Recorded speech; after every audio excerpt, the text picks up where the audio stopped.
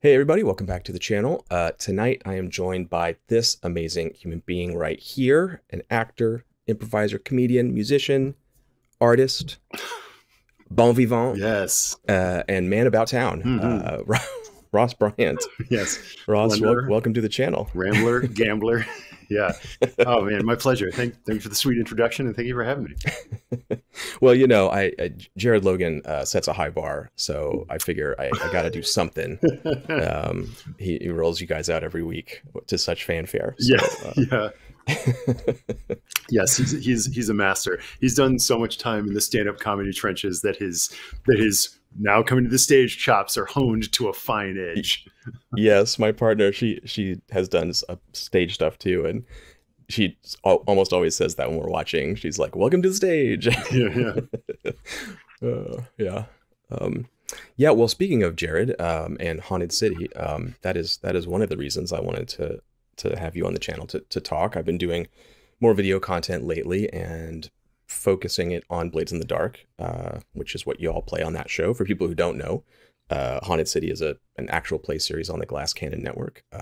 Ross is one of the cast members, an incredible cast of players and GM that I've become a huge fan of and have sort of become the like official Blades in the Dark actual play, so to speak. Oh, that's yeah, so great. Yeah, it's really great. I mean, for a creator, it's always so wonderful to see people use the tools that you've made and really dig into them. But setting that aside, if I can, I don't know if I can, but imagining that I could, it's just a fun show. And so yeah, we it's become our weekly ritual. We make our charcuterie board, set up the screen in the kitchen, and watch the show. Oh, that's awesome. I mean, and it's always so cool. Like, and the times that we are in chat watching along, it was so cool when we started noticing you watching, and holding our feet to the fire, rules wise, when we strayed. Yeah. It's something I don't usually do on streams of my games. I try to stay out of it, or not even like really say I'm there. I don't want people to freak out, but Jared was really sweet, and we had spoken before, and he really wanted to like get it right and like check in and like, did we do that right? Are we doing this right? And Josephine too is like really always like hitting me like, okay, what is it, this or that? So and with people in chat, there's like a new crop of folks that are learning the game, right, and are very excited about it. So I kind of broke my own rule and said, okay, I will say yes, that was correct. No, that wasn't correct. And but I think that's important to show, and something I love about your group. I'd love to get your insight into this, but watching it from the outside, it's a very good example of good role play principle, and something that's in Blades in the Dark specifically, which is you don't need to get it right every time. The game builds over time. You learn through the process of play, and yeah, you didn't take that bonus die or whatever. Like that kind of stuff doesn't matter very much. Sometimes it'll be pivotal in some way, but I think it's more important to kind of like give yourself permission to just mess around, and yeah, you'll figure it out later. Lower stakes, you know. Yeah, I totally feel that in the way, in the design, and I'm just really lucky to having like the cast is very supportive and good at applying good role playing principles, which are often just good like any sort of collaborative creative principles. And Jared is also just such a master at like running a game while very gently teaching you the game. And this game is your game keeps revealing kind of new facets of itself, like even however many months in. And as Jerry kind of ups the difficulty, we start to realize these like once we got like 13 episodes in and we really began contending with the whole concept of tier, it really made everything a lot more crouchy. And it's really fun that as you start, like you can lean, if you're this type of fan of role-playing games, you can lean so much on the mood and the character and just the vibes of it, and you can totally coast on that as you pick up all the all the little crunchy quirks that the game has.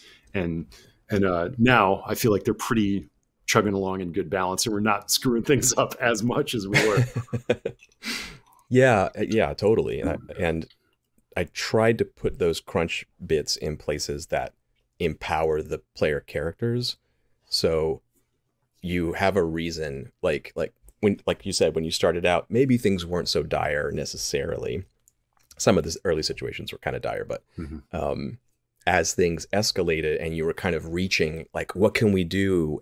Is there anything that can help us?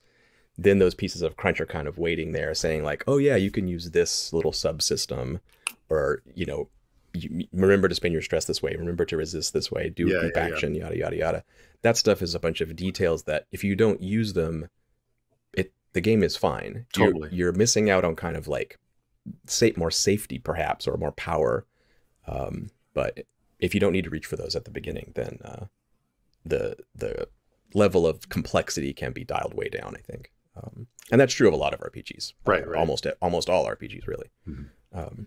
But they're not always so player facing. Sometimes they can be kind of hidden in what the GM is doing. Yeah, that is like one of the things I've started to love most about your game is how empowered the players feel to contribute to the overall creative atmosphere of the play.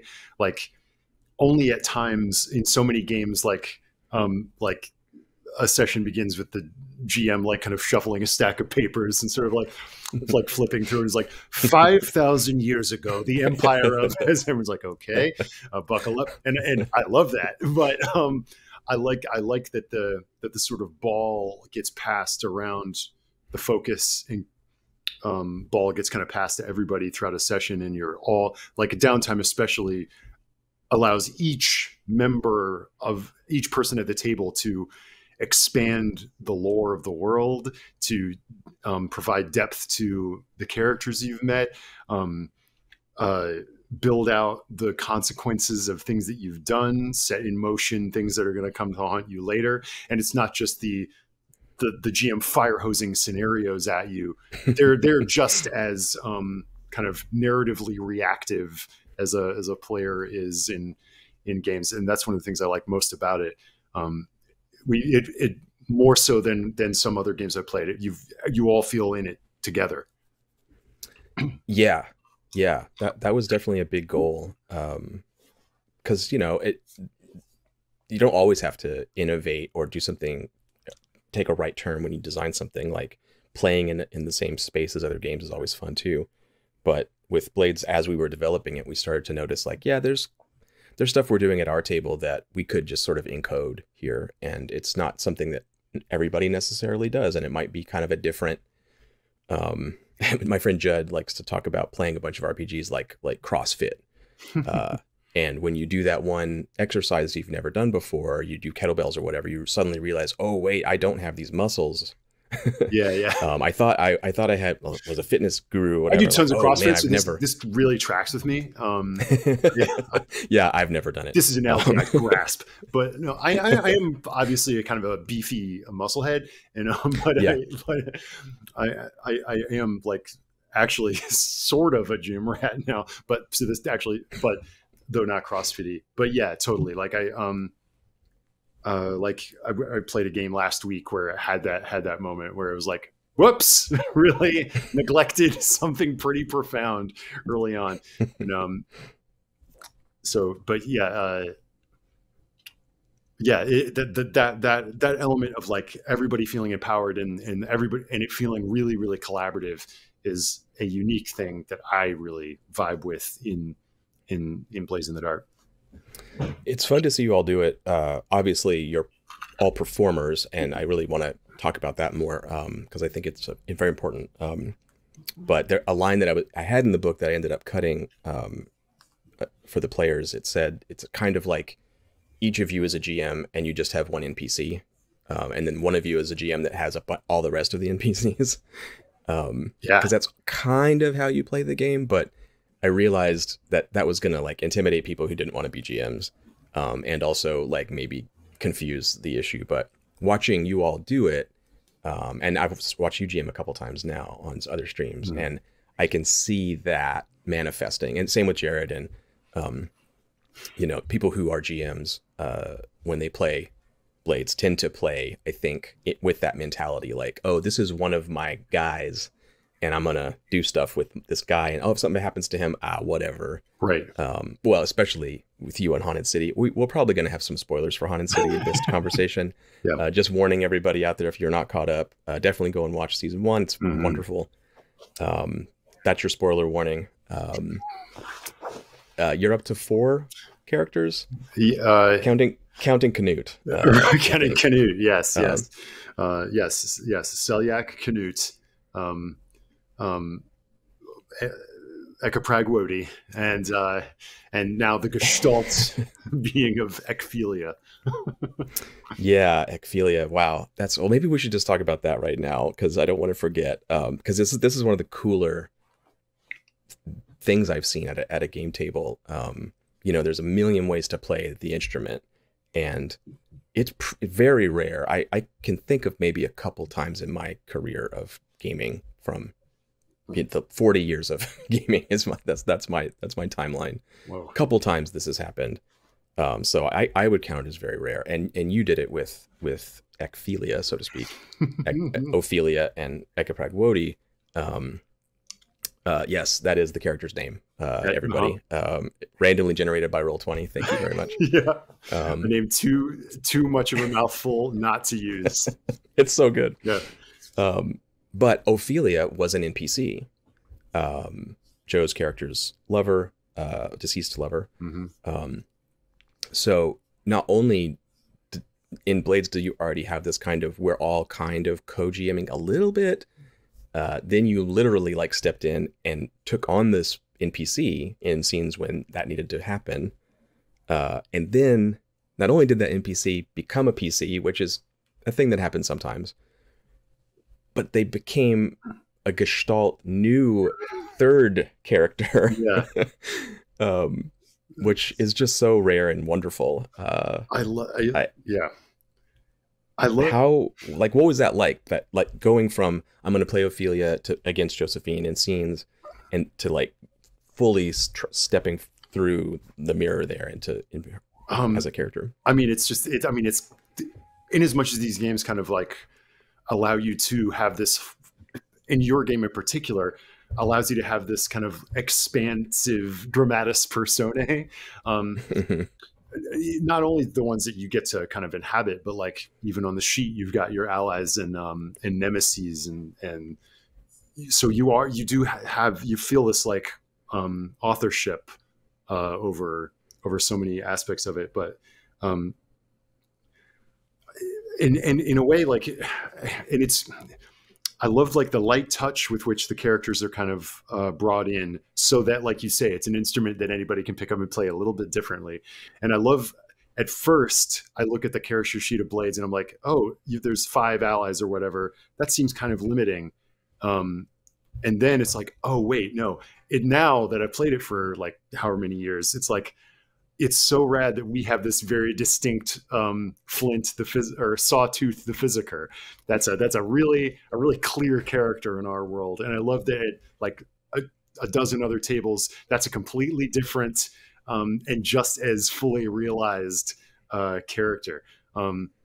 So in a way, like, Ophelia, who is this kind of like background lore character in Joe's story that we learned just kind of like a couple of bullet points about. It was cool to just kind of take those in the same way that you'd have just like a couple of words of description on the sheet characters. You can kind of like pick that up and run with it. And because everyone supports it, that becomes the reality of it. And then the rules of the spoilers, the vampire rules of the book, which we kind of stumbled into totally by accident. When this ghost had inhabited this other player character for a while, it's like, oh, there are consequences here. What does that look like? And who realized, like, was it you or Jared, or wait a minute, Ekaprag's been possessed for too long. So yeah, wait a minute. I think Jared clocked it first, and I was like, yeah, Jared definitely clocked it and was like, you should look up the vampire rules. It's like, ooh, excellent. Yeah, yeah. So then you get to take this character that you've seen just kind of like in flashbacks or just kind of like mentioned, who's just kind of been this off stage presence, and bring them on and with all the gifts of the rule set of vampirism, and show that like any good tale of someone dabbling in life and death, like, ooh, yes, that you can bring someone back, but it won't be the same. Yeah. Yeah. Yeah. I've been really enjoying your reactions and the way you're relishing all of the little details of the vampire sheet. It's fun to watch your face when you kind of go, oh, wait a minute. It's so fun. It's so cool. Because I mean, I basically got started streaming with Jared playing tons of, and Abu playing Vampire the Masquerade, and so we've been steeped in this whole like that game about vampires was, our vampires, mine in particular, was especially tortured, and in this very like this relationship with vampirism that was incredibly conflicted and full of moody pathos, and I liked it, and I like it. So it's nice playing a vampire that's dead and loving it. To coin a phrase. Yeah, I played a ton of Vampire too, and I love it. And my friend Paul Riddle, he has an amazing game called Undying, which if you've played Vampire, you definitely should check it out. It's really, it's like the vampire game for people who played a bunch of Vampire and want something new. Cool. And that type of vampire is one that I love, but I've just seen a lot. The kind of heroic character, you know, in a sense. A lot of people play vampire in a heroic vein, even if they're tragic heroes. So when it came to making the Blades vampire, I was like, no, I think you're good. It's not good. It's not a good thing. It's like the characters are already scoundrels, so they can. So if it's even a darkening even of that. Yeah, well, it's cool too. I liked there's an episode in Blades, for people who don't know, when the vampire, your trauma's maxed out. It's kind of this like permanent harm that you can never heal from, and psychological harm.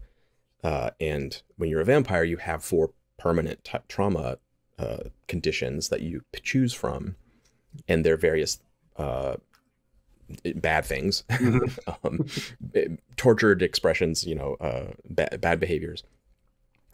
And you have to pick 4 of those. And when you embody those things, that's one of the ways you get XP. And Joe and Abu hadn't read into it and didn't really know the vampire thing was coming. And the way you were acting, I think there was a couple moments where they were like, damn, Jesus, this is not cool. Yeah, yeah. Like, not like in character, out of character, they were really loving it. But I think they were kind of shocked. Their characters were kind of shocked. And it was a nice moment, a sort of meta reveal of like, yes, I did this cool performance of this character, and then here's sort of the notes that the director gave me. Yes, exactly. That's why I made these decisions in the scene. Right. It was fun to see that. Yeah, that's one of my favorite things about this is like it's that just the light touch of inspiration that allows you to, that just kind of sets your course. It's just a little seed that you all sprout imaginatively together. And you pick whatever it is, like secretive, obsessed, vicious, ruthless, whatever these trauma conditions are.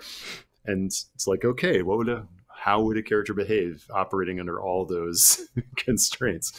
Be a dang maniac, folks. It's a delight to be unleashed. Yeah. And I also appreciate that Abu especially, but also Joe to some degree, instantly were like, this is a problem. Yeah. Which is really great. It's another aspect of gaming that I think Haunted City cast and Jared as the GM do such a good job with, which is, and again, I think this might be part of your experience as performers. There's the play of the characters, and then there's the play of the people. Yeah. And there is a separation there. So you can go hard in character in various ways. You can betray, you can do the wrong thing, make horrible decisions, et cetera, and everyone is loving it. Oh yeah. And role play falls on its face sometimes when that isn't happening well, when in character behaviors and are seen as like not optimal, or we're like, we need to maximize our effectiveness as a team and stuff like that, which is fine. Like some games you kind of need to, because that's the way they're built, but totally. And of course that stuff can be toxic. I'm not like giving carte blanche to people to be dicks in character, right.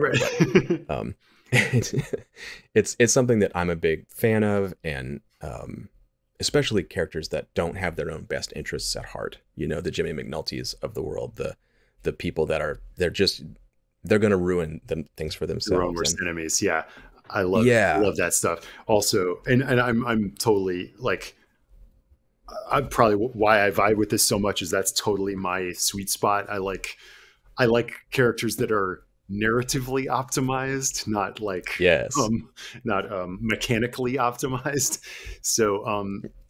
So playing games that are all about like kind of granular strategy, though I do enjoy them, it's just not my like my sweet spot where I feel in the pocket. And like, because I often feel like I'm dumb and I've made like the wrong choice. Whereas like there's no wrong choices when you tell a story. So right. So yeah, I love that about that. And that comes down to the system is kind of built to facilitate that, or to facilitate interesting narrative choices that you win, not necessarily when a score goes successfully, but you win when interesting things happen. And I'd rather be successful. And like you say, the in-character conversation and the meta conversation, is something that it's just people can work on that level of communication of like, what is your investment with the character? Hey, your character betrayed me, and I took that personally. It takes some just relational finesse to be like, hey, we've got these two modes. Almost every my game isn't working subreddit thread is like, just talk to each other, like have a conversation and be on the same page about what you want out of this. And when everybody has that same pagedness, then things tend to go well. And so that problems are just break down with like people's communication styles clashing. But like you say, some of my favorite moments in this game are when something totally demented is happening that's going to be terrible for our characters. And in the other 4 quadrants of the grid on the stream, it's all of us like, hooray! Like, we're all gonna die. Like, me too. It's great. Yeah, and like you were saying, the person to person thing trumps everything. Like, we don't necessarily need to hash out how your character betraying mine made me feel really bad. I mean, we should talk about it, but we also are allowed to just say, no, I don't want that to happen in the game. Mm-hmm. And I know you get to play your character and make decisions, but I don't want you to betray me. It makes me feel bad. And we can just go, okay, cool, I won't then. Yeah. The fiction is nothing. It's just if it's ether. And so like, just let it go and do something else. And it's totally fine. And same thing with anything else in a game. Like, we've had sessions where we played a whole session of a game, and at the end of it went, that sucked. Let's play next week as if none of this happened. We'll just go back to where we were and do it again. I love that. You just why not? Made a little pocket dimension and it can float off and be its own weird little thing. Absolutely. Yeah. Totally fine. It's totally fine. You don't have to put that kind of pressure on it. One thing you said, I wanted to circle back to about the sort of your characters being invested in good things and victory, but you and the rest of the players being invested in interesting things as the kind of currency. Something else I've noticed, particularly with Haunted City, is how dice results. You doing the traditional gamer thing, where you're just like, come on, we really need that good roll. Right. And you're invested in it. But once the number comes up, I see very clearly, I feel like this group models this behavior very well. A lot of people do it, but it's almost like you've gotten your improv scene prompt or something, and you go, okay, yeah, I got a 1, now I know how to play this. I got a 4, okay, now I know how to play this. Instead of kind of like, there's nothing I can do now. I'm stuck here, and I needed to win, and you know, it's just you're invested and excited to hit that 6, but when the 1 pops up, I see it sometimes, this little like check in with yourself, or Abu or Joe kind of go like, okay, and like I know how to play this. Absolutely. Like, I mean, that's you're speaking my language when you reference the improv prompt of it. That's precisely it. It's like, oh, okay, great, yeah, I can roll with that. What does this mean? How are we all going to react emotionally to this situation now that it's gone belly up? And then that's fun. So many of the cool threads that have developed have come from the failures and the struggles. Yeah, and it kind of makes you bulletproof, right? Because like you said, it's about being interesting and interesting turns of this tale. So once you're in that mode, there is no, like you like I said, you care about the dice and you do want your characters to succeed, but there's no result that is bad for you, the person. Yeah, you know? yeah, and especially especially in a situation like where if that person goes down hard, you got 2 or 3 other people waiting in the wings so that you can pull their sheet out of the filing cabinet and get them back in play. That is that's maybe my favorite thing about this, is that you, like, as I, you know, greedily am into this for like the performery narrative stuff. It's like, oh, I get to play more than one character. That's great. And then we get to have like moments like we've had in the show where like whole scenes happen where one person is kind of doing their one person show while everyone else is like munching popcorn. Those are always so tricky to do. And, you know, sometimes you just got to do it. You got to talk to yourself. I try to minimize it as much as possible, but I like how the pieces of the show have moved around now, where there's, you know, while one of Joe's characters is talking to one of your other characters, one of your other characters is talking to her other character. And there's enough separation now where it's not just you to yourself. Those moments have been really satisfying. And then the sub story with Chuck and the other gang. And I was actually, I was talking to Allison, my partner, about like, oh, I think I'm going to pitch to Glass Cannon to see if maybe they want me to run Blades as a one shot or something. I'm going to pitch running Chuck's crew to see if they want to. And that was like before you guys did it. So that was announced, and I was like, shit, okay, maybe I'll pitch Celiac's Cult and see if they want to do that as a one shot. Yeah. There's a lot of players on the board. Bring some new folks in. Oh, that'd be great.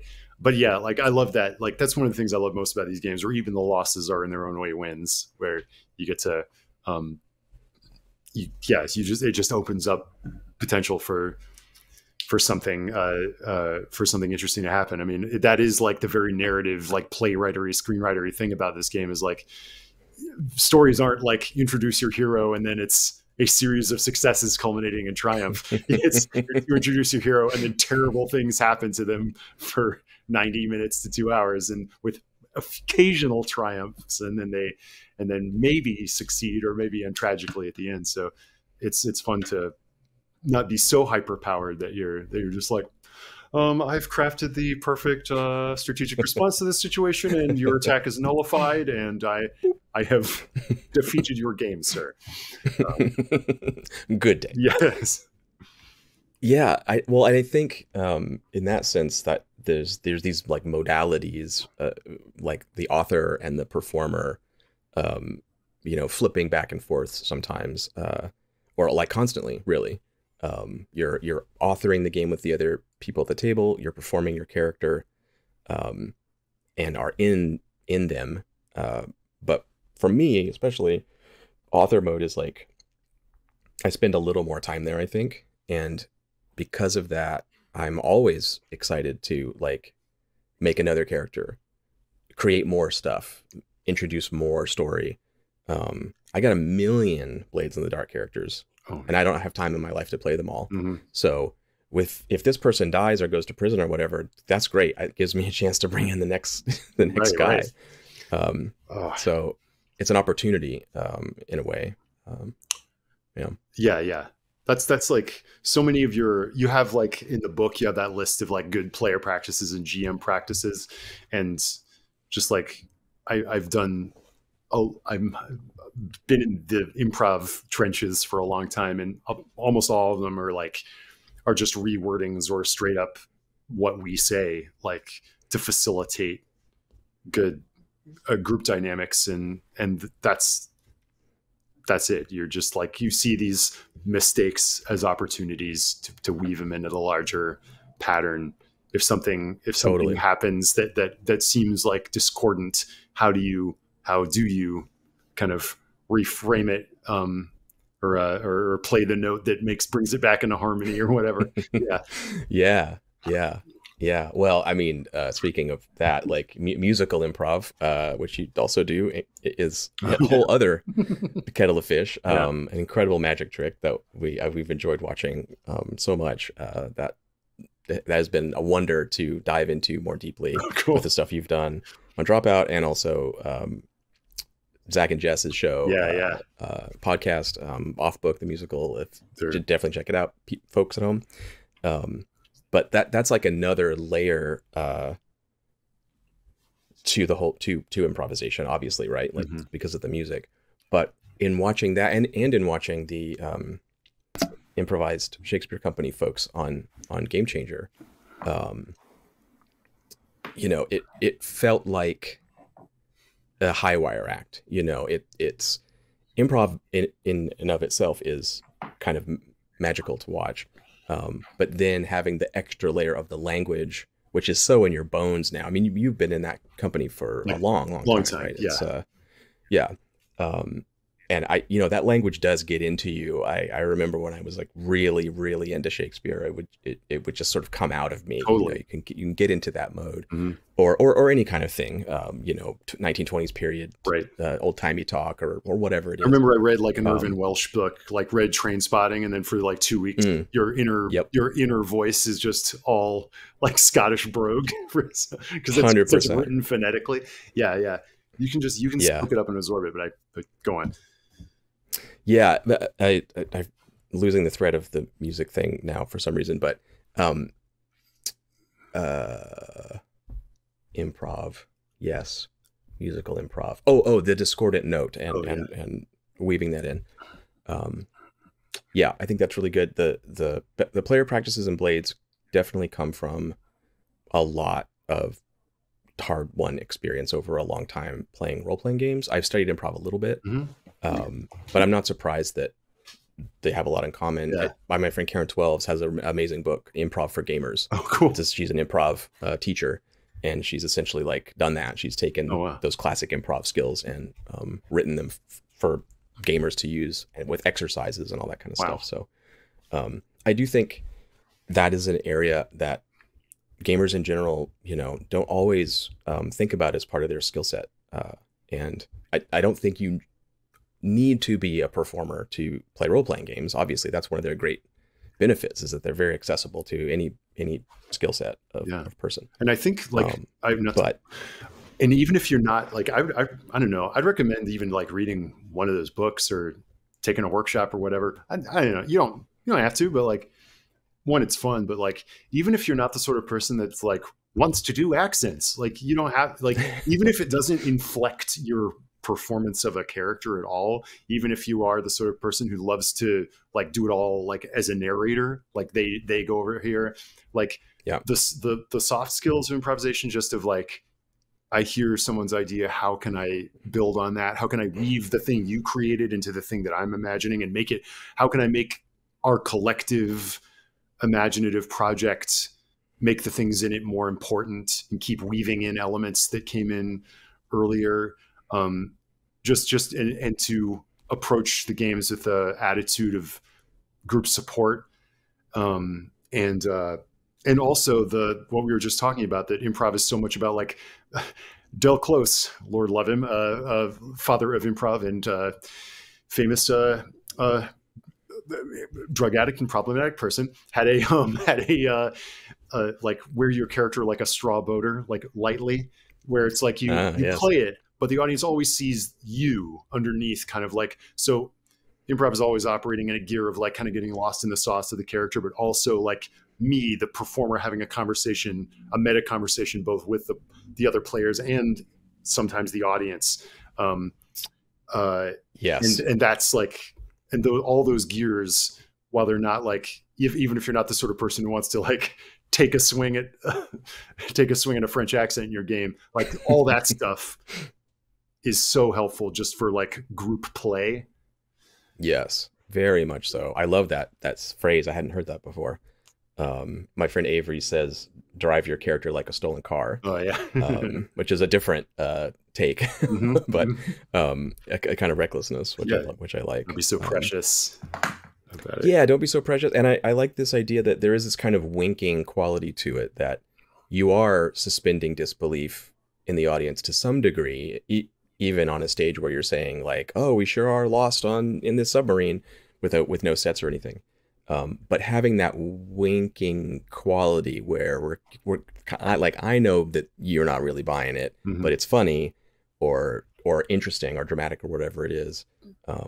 That's one of those things I think we've said it a bunch of different ways now, like having that ability to kind of always be a little bit out and not fully like stuck inside the problem at hand or whatever it is, and just kind of always keeping one foot with the other people at the table and just kind of like being very present with them. Yeah. And I mean, any improv teacher would be like, the most important thing is listening. And that's it. Like something you said when you're talking to Brennan on Adventuring Academy is improv being the art of making things important. Mm-hmm. You grabbing onto whatever's there, even if it's silly or discordant or you rolled the one or whatever. Yeah. You go, okay, this is important now, and I'm gonna turn it into something. I love that phrase. Right. That was good. That's the whole thing. Like some odd I was really impressed when I was like taking classes in Chicago with like friends of mine and teachers or whatever, were like in the first 2 lines of a scene or 3 lines of a scene. So it was like really already kind of propulsive. And I was like, oh, like often what they're doing is just like, no matter what is in those first couple lines, like you just choose to care a lot about like whatever that is. It's like, oh, right. Like, if things are going right, it's usually because you're kind of kicked back with this sort of like apathetic coolness. And like, and which is a different kind of like detachment than what we're talking about of like having kind of a director brain that's outside of the performer brain, like watching everything. So yeah, like whatever happens, like make it super duper important. Like, so, I'm trying to think of like, I mean, and Josephine and Abu and Jared just do it so brilliantly. So well. That's something that we've tried to solve from the game design side to some degree. Obviously these skills take a long time to develop. Well, not a long time to gain the first rung on the ladder and make them useful. But you all been doing it for a long time, and I don't want to say like, oh, anybody can do this, just take a class. But there is like a short run up to having some of those skills come on board pretty early, Totally. which I think is great. But from the game design side, we've tried to take some of those lessons and sort of encode them.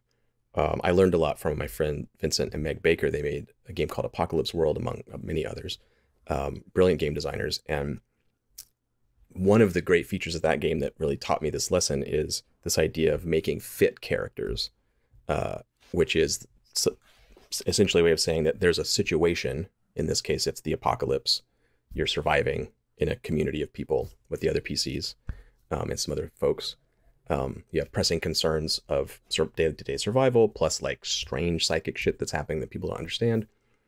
And through the process of making your characters, you fit them, the character creation procedure fits them into that in an inextricable kind of way, so that their immediate concerns, goals, drives, character traits are attached to the setting, the premise, the NPCs, the factions. Right. And you kind of can't come into a session and say like, well, I don't know what I want to do.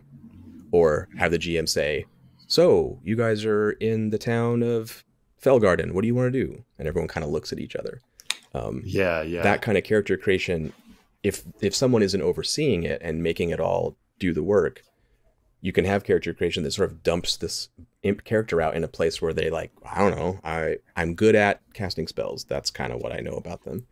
And Apocalypse World and others, Vampire, I think also does this pretty well too, like enmeshing you in those things. So with Blades, I sort of try to take those lessons and say like, yeah, you make a bunch of decisions when you make your character, but you make all these decisions when you make the crew too. Who did you pay off? Who did you not pay off? Who do you owe? Who hates you? Who likes you? And just by doing that, you can't start from zero. You have all this momentum when the game starts. That's kind of what I was hearing when you were saying, like, just latch on to those first things in a scene and go be like, yes, right. I'm gonna run. Because there's nothing worse than, especially a game that has like somewhat tedious character creation, doing your taxes kind of character creation, that then dumps you out with, what do you want to do?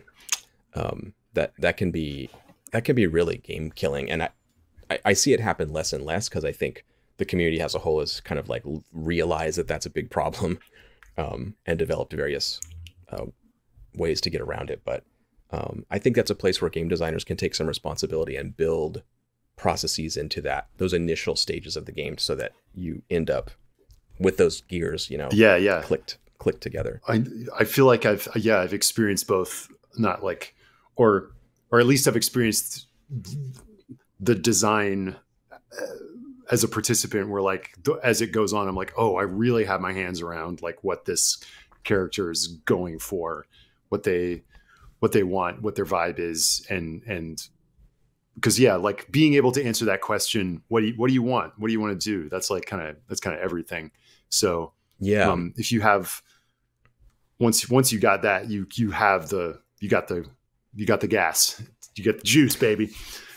That's kind of why I'm not against like, as an ideology, but I don't prefer like backstory per se. I think you need something. You need to know where you've come from and know something about the character. But that the thing that's most pressing, they've come home and there's a stranger dead in the kitchen. Like that is worth so much, probably more than the fact that we know that they were raised Catholic and have a Honda. Right. Like that situation in the house is everything. And those are extreme examples, but I think that's kind of where my mind goes. Like I kind of want to get into the character as something being propelled forward. Yeah. Not necessarily expressing who they are, because until it's on screen, so to speak, they're not anybody. Right. I mean, they could be anyone. Totally. And I like coming up with characters, but like one of the things I love about Blaze in the Dark is it does kind of put you on the front foot like that. And your character, even at the end of like filling out the sheet, though you have a grasp about like their vibe and everything, like the character creation is a process of discovery in the game. Not one that you are doing. You're not like writing your tome of character lore beforehand. And I, because that is so much of the fun of it for me. Maybe even the most fun is seeing where like the guy that the person that started in session 1 has grown and twisted and changed by episode 10. We know them from that. It's the screenwriting adage, characters are their actions. That's why they're called actions in Blaze in the Dark, not skills, because you're doing these things, and by expressing these actions, we come to find out who you are. Right. And it's almost it can be interesting to know that the gunslinger is a defrocked priest. Like, okay, yeah, that's an interesting thing to know. Mm-hmm. It's not that there's no space for background details or anything, but what do they do now? What do we see them do? What line will they not cross? Who will they betray? Who will they not betray? How do they solve problems? Are they clever? Are they violent? Do they change over time? Do they realize that violence doesn't work? Do they realize being clever doesn't work? All those things are stuff that we get to see and do. Right. Not just write it as a a background.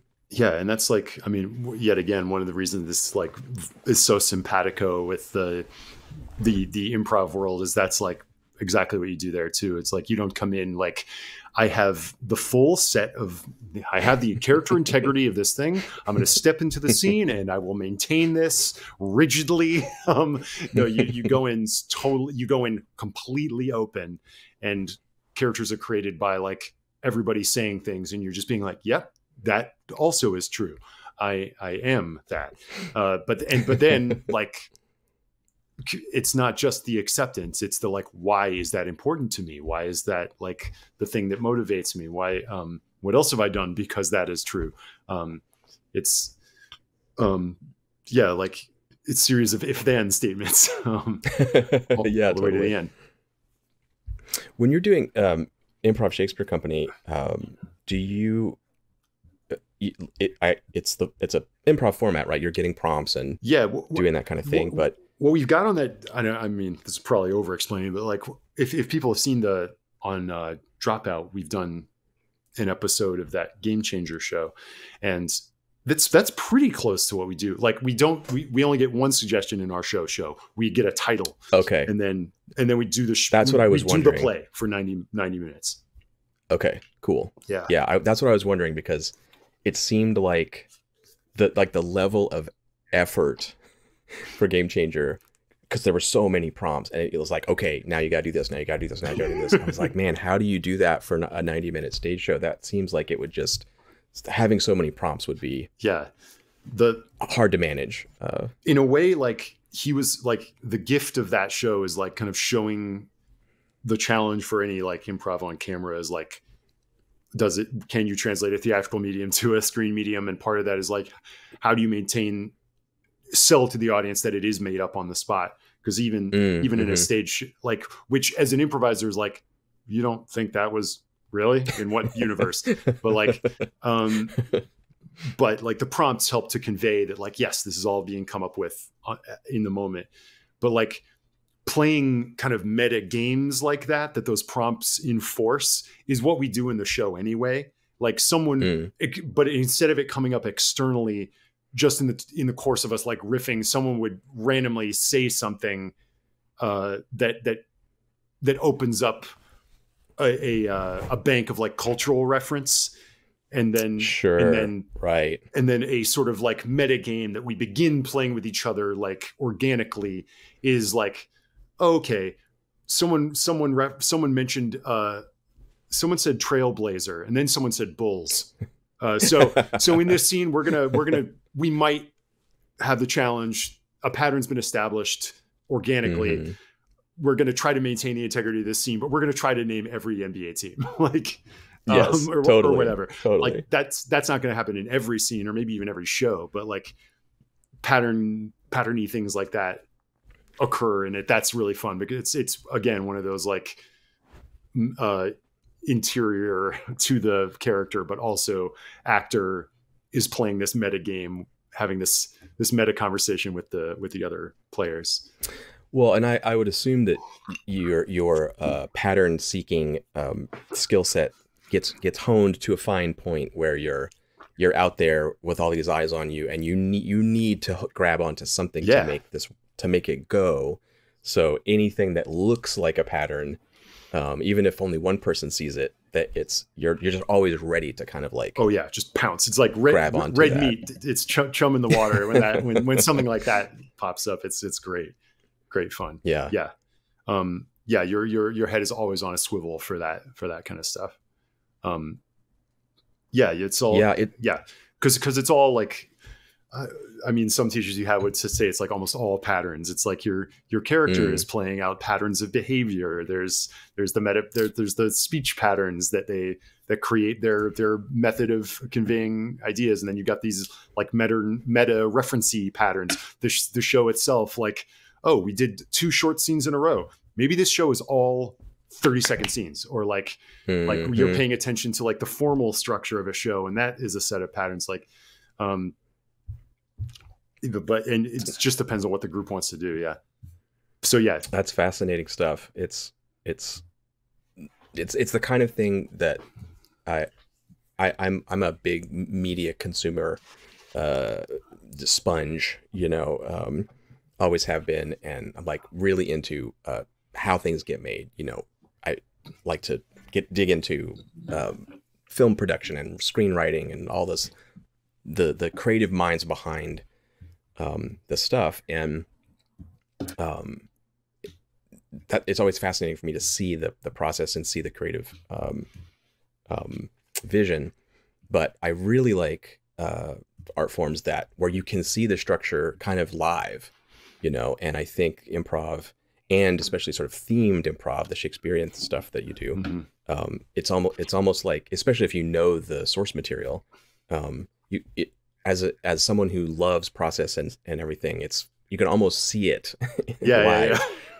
See the pattern happen, and then see someone break it, and then see the random thing that sparks this that we never would have seen coming. And it's like watching the director's commentary while you're watching the thing, in a way. You know? Yeah, right. I love that. It's so cool to see the wheels turning, and at the same time, like, keeping the performance going, keeping the plate. I feel like spinning. the best shows have a good balance of both, because like a show that's all the crunch of like the conversation, like, did you really, we're like I think those shows are not propulsive. And I think shows that are like really clean and like in the a show that almost has the energy of a one act play, like, sometimes are fantastic. But I think I feel like a good improv show has a good balance of both. Like, it can't be all reference game. It can't be all like list serials. Like, and I don't know that people necessarily want to see an improvised like scene study either. Like, there is like, I've seen like I've seen good versions of both of those, and I've seen way more versions that are hard to watch, and I've done even more that are hard to watch. No one gets through getting a lot of improv reps without being in a ton of unwatchable shows, and I've done countless ones. For me, like, I used to live pretty close to Jet City Improv spot here in Seattle, and so I went a fair amount, and as a fan, that's part of the fun. You know, if it's just a one-off thing, you go to the Kennedy Center to see your troupe perform. You know, obviously, like, you want to see a great show, and you're going to be great. But for the local troupe doing their stuff every week, like, it's fun to watch maybe a show that doesn't come together. Yeah. And I'm sure it's painful on the stage, but there's a kind of, I don't know, there's an appreciation there to like see the process and be like, oh wow, yeah, I see how this has fallen apart.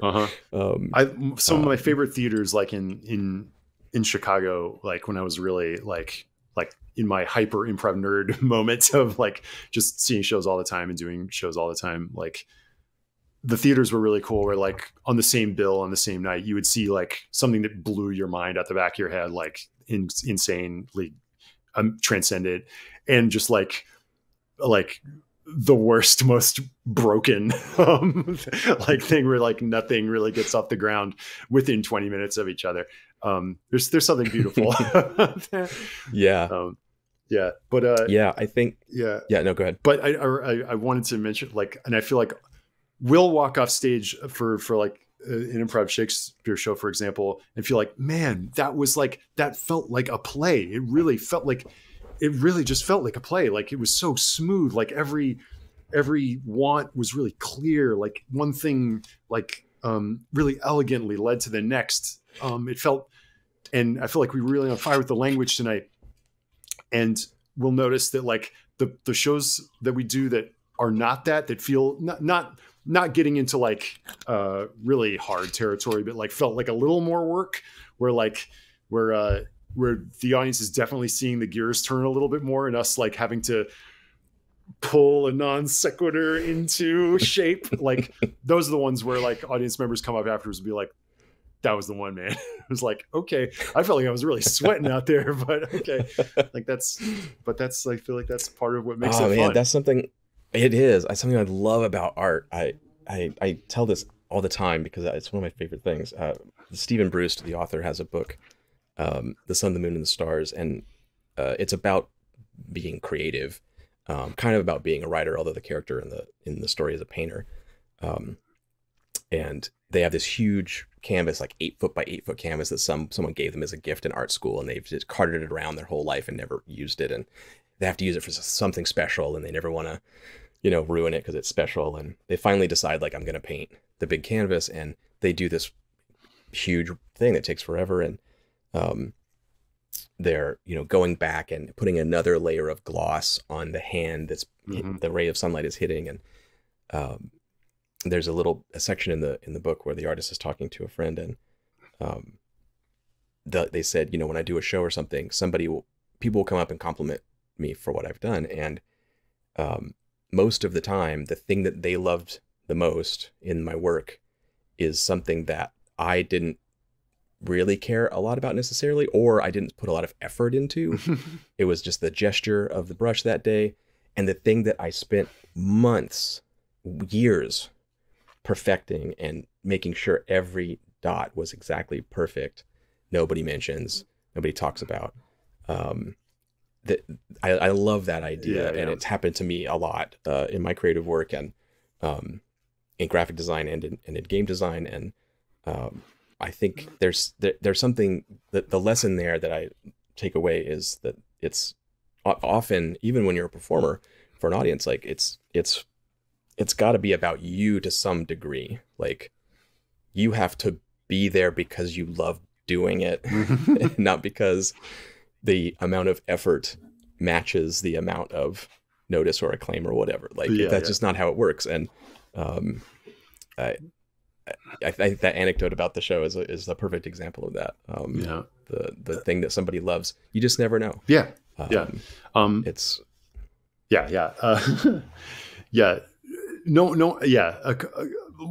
Widespread acclaim and notice is not generally what people get into the improv game for. You're safe right out of the bat. Off the bat. Like I don't have to worry about that. right. Where maybe you're in terms of culture or prestige, you're somewhere between like ventriloquist and like mime. But like, okay, acclaim was the wrong word. But the effect, I guess I should say, the effect on the audience. Certainly not acclaim. I mean, I think tabletop game design ranks somewhere way below improv in terms of what notoriety. Like I feel like these are both things that, like, to a layman, you're like, when someone asks what you're about to, what are you doing tonight? It's like, how do I you have to measure the, like, how much do I care about what you think, and how long do I need this conversation to be? Right. I'm gonna play a game. Oh, like board games? Yeah. Yep. That's enough. What do you do? I'm a graphic designer. That's like the easiest one. Totally. People have their hands. People grasp that. Game designer, maybe. But yeah. But like, I gotta say though, like, I've been so lucky between Stream of Blood and Glass Cannon to play this wide swath of games that I would never have, like, just kind of on my own with buds. And like, once you do begin to notice, like, the way the design of the thing affects the experience of play, and Blades is constantly referenced as being elegant and beautiful, and it truly is. Like, for what that art form is, like, it is an elegant piece of work. Well, thank you for saying so. I appreciate that. It is born out of play, like long experience of play, and finally realizing that, I don't know when this was, 20 years ago or something, but after struggling with some game designs, really realizing, like, what I need to do is play the earliest prototype and try to capture what we're doing at every step of the way, so that there's constantly this feedback between what the game system is doing, even if it's just like a half a page of notes, and then looking at the behaviors at the table, the outcomes, the what characters do, what the sessions look like, and just do that over and over and over again. So you can see, it's almost like running your hot rod on the quarter mile, and then like tuning, okay, what I'm just going to change this one thing with the carburetor and like run it again. Like, is that, oh, we actually went slower. Shit. Okay. We're going the wrong way. And it's almost a brute force thing. And over time you develop skills, and you don't need to brute force everything. You kind of know how things are going to go to some degree, but it really is, when people say elegant, I love that. That's definitely what I'm striving for. But I think that is born out of just kind of running it through the mill over and over and over again, or polishing the stone, or whatever you want to say. Like, the act of playing it and iterating and playing it and iterating and playing and iterating over and over. We did 2 years of that with Blaze, almost weekly sessions. Wow. And so that's kind of what happens. I think you inevitably kind of shave it down and sneak up on it. Adam Savage always says when he's talking about his projects, you kind of just sand it and sand it and sand it until it's where it should be. And you don't get all the rough edges off. At some point, I forget who said it, Dorothy Parker probably, that art isn't finished, it's abandoned. And that's always true. But if there's what elegance is there, I would attribute to that process and to the playtesters that showed up every week to be the cogs in the machine to make that happen. Yeah. But yeah, everything just seems to like fit and flow and facilitate a really enjoyable, propulsive, creative experience. And the thing that turned me, and I have to like, the thing that turned me off it when I first was exposed to it, which is like, oh, there's so much of a world here. What I feel like my imagination is being pushed out because there's this is such a realized world it's set in. Every little thing has been named. Yeah. That like that's now become my favorite thing, is that it's all just grist for the mill, and like, oh, we get to invent, iterate, imagine our own unique version of Duskwall that is its own cool edifice, on same but kind of unlike every other group's. It's so that's one of my. It's not the blank page. You get this prompt. You get this springboard. Exactly. Yeah. The community aspect where people can compare notes. What's Lord Skurlock like? That's fun. But it really is about the springboards. And some people, they level the critique at Blades kind of the other way and say like, yeah, there's a lot of stuff here, but there's kind of nothing to it. Like the characters, they just have like the NPCs. They have like 3 words that describe them. There's street names, but it doesn't really tell you like where are the gang's headquarters? Like where's people want, like people have asked me, like, make a lexicon or encyclopedia, give us everything. We want all the lore. We want all the details. We want everything. And I get that as something you want to like have and put on your shelf and flip through and go, oh, neat. Yeah. There's a lot of stuff here. But at the table, it really is like, it's unwieldy. Yeah. I don't like being beholden to all that. And because that's the thing that really begins to push your imagination to the side, or maybe not that. It's just, as a player or as a GM, that stuff makes me start to second guess, because I know I'm going to have somebody at my table where I'm like, the dragon rears his head and blows a waft of poison. And it's like, I'm sorry, wasn't this a purple dragon? I think they only breathe Well, there's almost no load bearing stuff. Like if you off the cuff, if you say like, oh yeah, they're part of the Hive, which is like a guild of ancient sorcerers. And like, that's totally not what they are. But like, so what? Yeah. Like, it's not. Now they are. You said they were. The Hive is not a load-bearing part of the game that's going to make it all fall apart. It's there for you to use and riff on, but who cares? Absolutely, yeah. Right. I love that. Like we just get just a little nugget, and then we have like the whole group's imaginations go to work on it and make it and fill it out. It's almost like there for when you have that blank page moment of like, Exactly. oh shit, Right. I don't know what to add. You could almost just keep it closed. If you're going and you've got this faction, that faction, you're making up NPCs, and you never need to flip real quick and grab a name or grab a faction or something. If you never need to do that, yeah, that's fine. Nothing will go awry. Right. Yeah. By doing that. You're not incumbent to your tome of lore, and part of like, I mean, part of like group improv game RPG group brain is that you remember all those details better. So you don't like feel it's one thing to have having memorized your tome of lore. But if we came to someone's name because we all kind of invented it and we all repeated it, and then that's just in our bones now. We have our personal vocabulary. Like part of what makes the experience of playing these games so fun and improvisation too is like, it's like for one night only, we will come up with in jokes that are just for this room of people. And all the lore is in a way its own kind of like narrative in joke that we're all building on and creating together. And yeah, I love that. I imagine it's a little bit like, if you've played the game multiple times, and this has happened with my various plays groups, I imagine it's similar to being an actor who has played, especially like a Shakespearean actor. Like maybe you've played through the whole canon multiple times, and you've been Benvolio a handful of times, you've been Tybalt, you've been whoever, and the sixth time you play Tybalt, there's still something there for you to go, you know what? Maybe he's like this. Yeah. Tybalt's going to be like this time. And it's not just like, oh, it's the same thing over and over. It's the same character over and over. Right. No, it's like you can always find some nuance, or like we were saying before, like establish this pattern.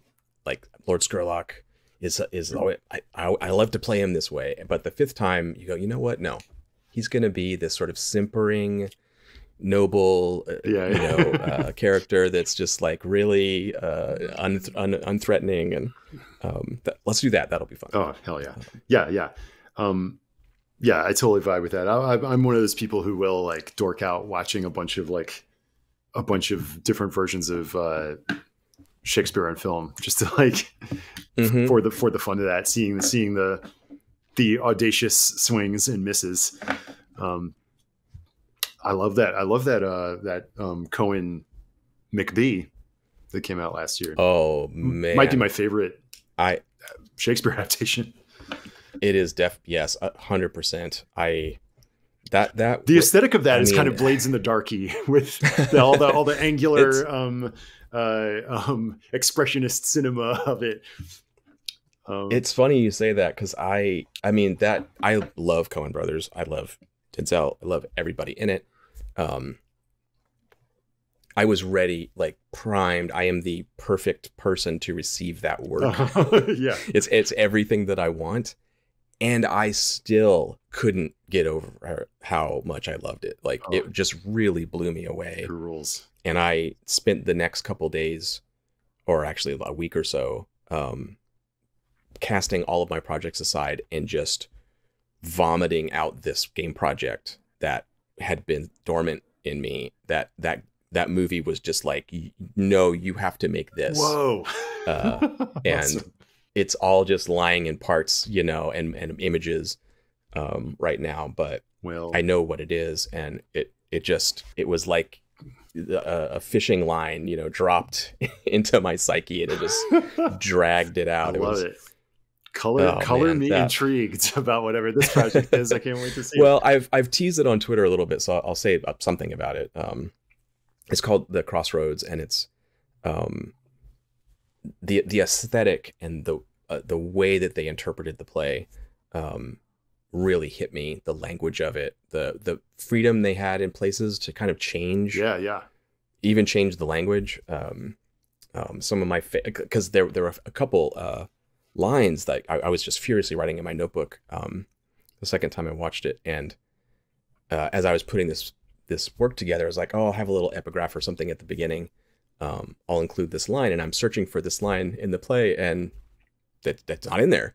And it's like, oh shit, they're really taking some liberties, and just a little bit, like it's not hugely different. But, No. But yeah, the Crossroads, it is very much in that aesthetic, that expressionist style, and very arch and very cold. A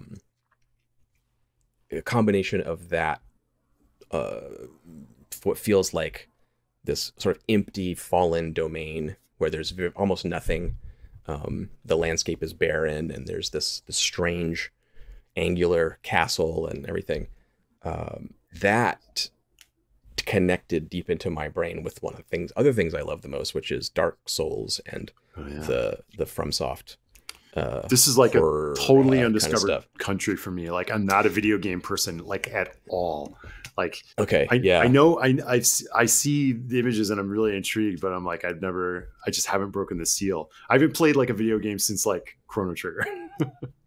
Oh, cool. That's a good one. Yeah, I'm a huge video game person, but Dark Souls especially is, it has these qualities. It's very spare, and the lore, such as it is often just in the description of an item that's one sentence or 10 words long.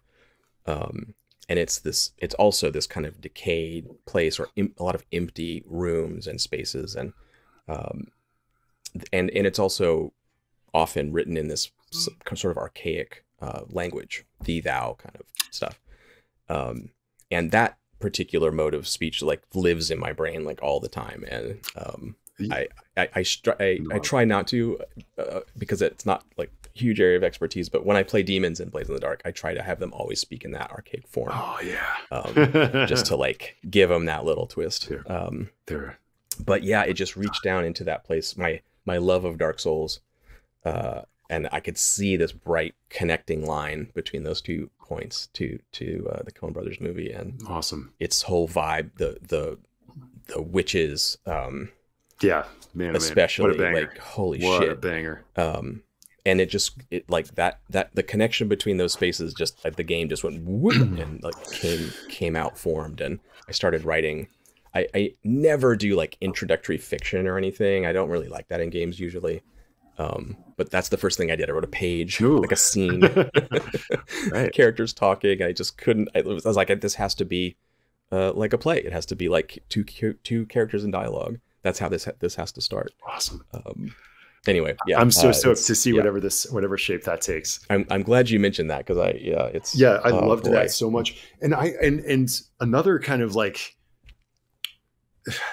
a Shakespeare and cinema revelation to me, and kind of why you were talking and like really precisely describing that aesthetic, like the coldness, the darkness, the spareness. Like I watched, I had never seen it. I watched for the first time a few months ago, the Laurence Olivier Henry V, which is almost like it has the same level of artifice as that Coen Macbeth, but it's candy colored, bright.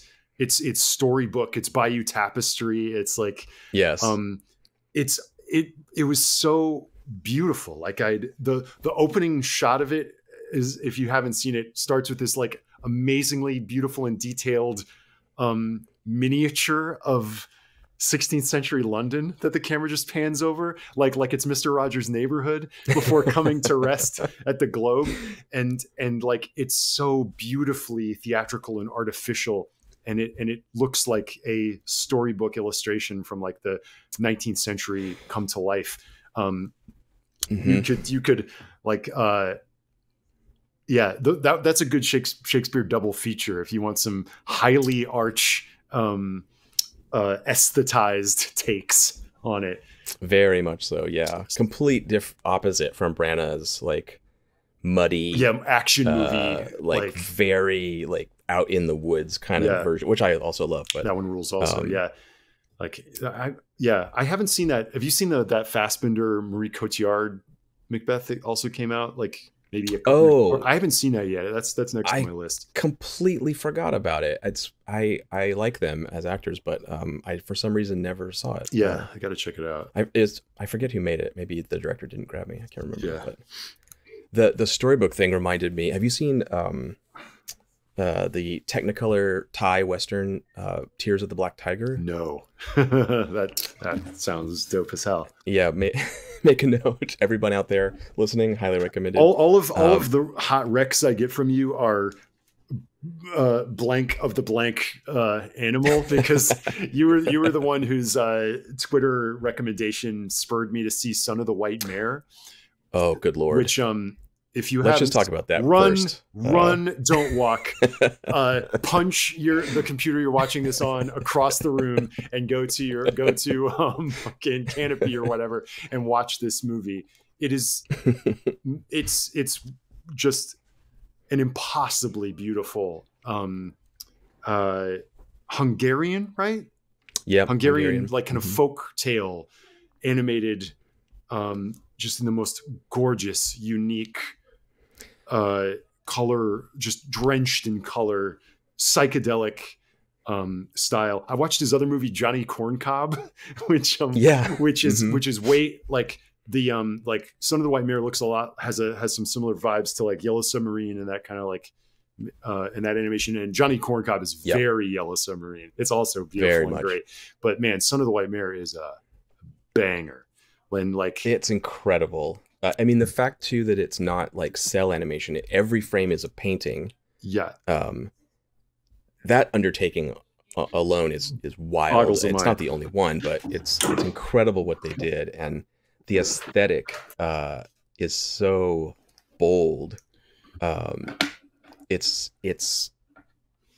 guessing that it's riffing on some Hungarian folk art that I'm not as familiar with, I assume, because it feels like it's just come fully formed, like all its iconography and shape language and colors and everything is just like fully realized.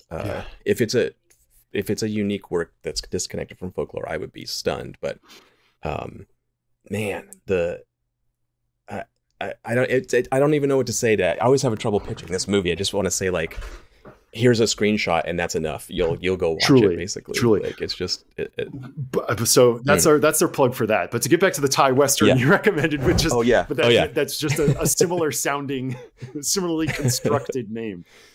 Right. Tears of the Black Tiger. Amazing Thai I mean, I call it a Western because it has the tropes of a Western. It's set in Thailand. Technicolor style, very much harkening back to like Gary Cooper, and everyone wears like a neckerchief and pink pastel, Western cowboy shirts and cowboy hats. But it's set in Thailand and in a kind of realistic world, except where people randomly dress like 50s and 60s cowboys. And it has 3 different filmmaking styles that it jumps around in. One being that Technicolor Western, one being somewhat Ong Bak or like modern Thai or Hong Kong action-ish space, with like real practical stunts and shootouts and things. And then all the flashbacks are filmed like Harold Lloyd kind of silent movie style. Wild.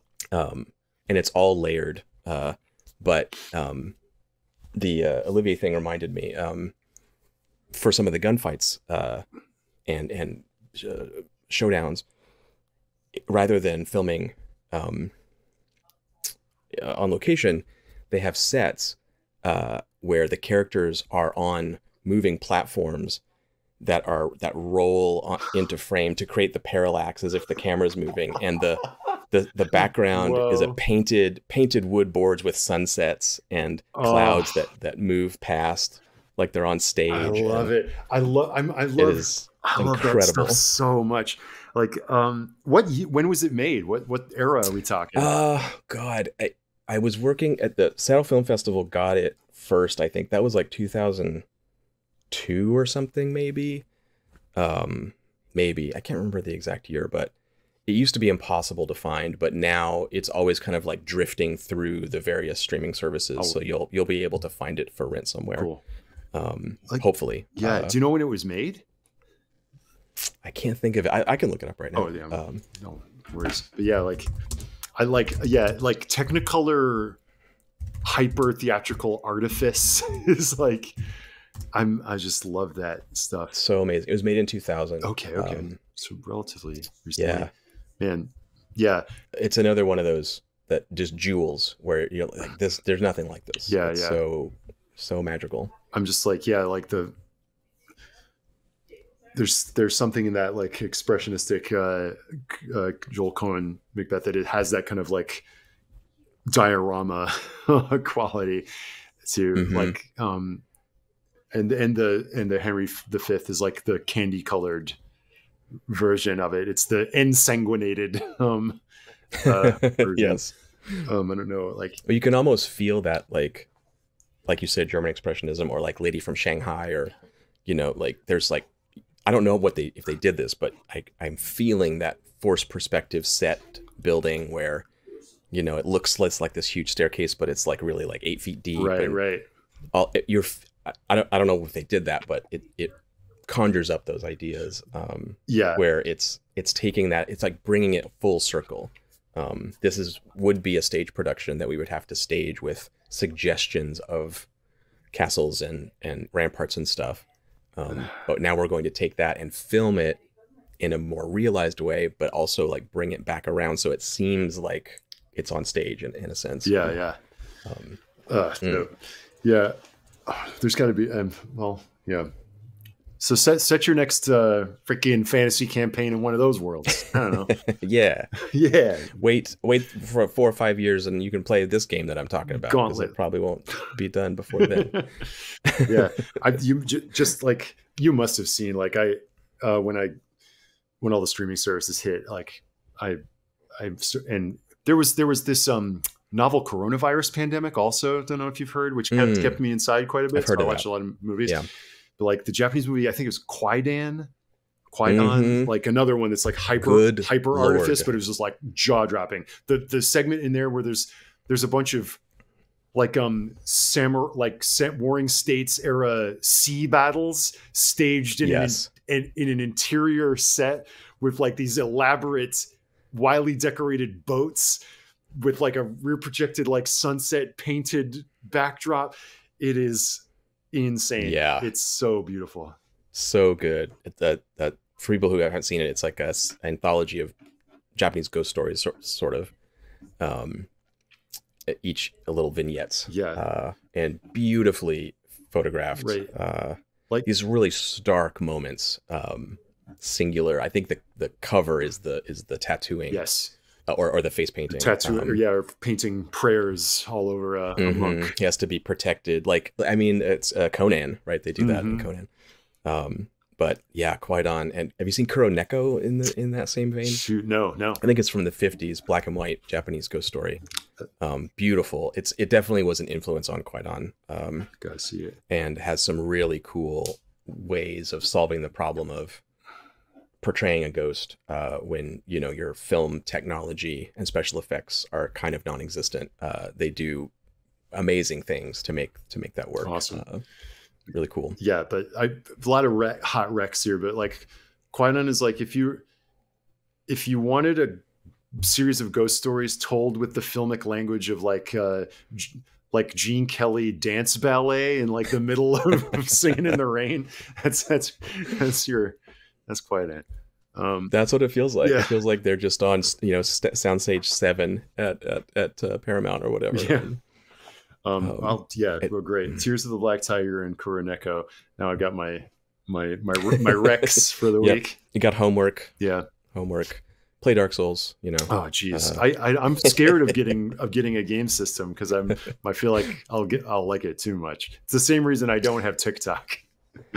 Yeah. Oh geez. Yeah. I tried that too. I still dip back in because there's some really good RPG TikTokers. Sure. But when I realized I had been flipping or watching it for like an hour straight, I was like, oh no, this is bad. Yeah.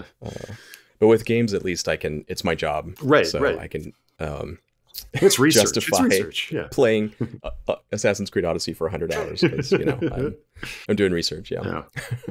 Yeah. Oh boy, I know. Yeah. Cool. But I think on to this point of media recs and media literacy and riffing like this with like, oh, it's Busby Berkeley, it's Buster Keaton, it's Laurence Olivier. It's something I recommend to game designers and players, like, because the medium of roleplay is this, folk thing where we're kind of like sitting and talking and conjuring images in our mind. Like, media literacy is a huge power in tabletop, where if I'm able to say German expressionist Macbeth, yeah, and everyone goes, yeah, okay, yeah, that's so economical, and it is a functional like tool that you can use at the table if everybody has those touchstones. Yeah, and it's something that I list in my books now. Like, here are the touchstones. Like, oh, cool. Go listen to this song, read this book, watch this movie, or read the summary or something. And there's usually 20, and if you have 3 of them, then we're off and running. Now I can just say like City of Lost Children, and you go, okay, yeah. City of Lost Children. It's like that. Yeah, it's that Duskfall, City of Lost Children. There you go. That's, if you know that, you know it, and you're good. God, yeah, I knew that before you even said it. I was like, what's the world like? It's like it's kind of a Victorian Gothic. Like, a lot of people say Peaky Blinders, but it's like, it's City of Lost Children. Like, it's just like, yeah, like plumes of steam, odd. Everything's dark and moist. The sun never rises. Eerily colored waters. Yeah. Haunted carnival vibes. Yeah. Yeah, I was in a game group for a little while that we always did the like casting the show kind of thing, which actor's playing your character. And, that's fun.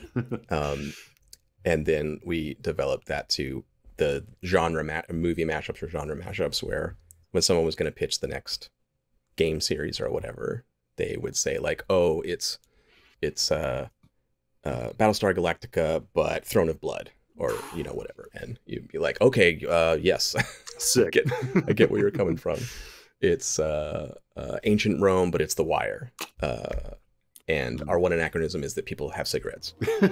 Cool. All right, perfect. Great. Yeah, they found a way to cultivate a smokable weed in the Syrian colony, and but that's why I playing games and also absorbing all this media, I feel like, is part of the job as the designer, and then at the table leveraging all that stuff. Oh yeah, I feel that another way in which this kind of stuff rhymes with improvisation is that, like, I think it's building a frame of reference, and like, just like you say, like we were talking about, where you read a book and you can kind of like start to try on the vernacular of a hyper specific time period or region or author's voice, genre voice, and then put it up on its feet in a show is so fun.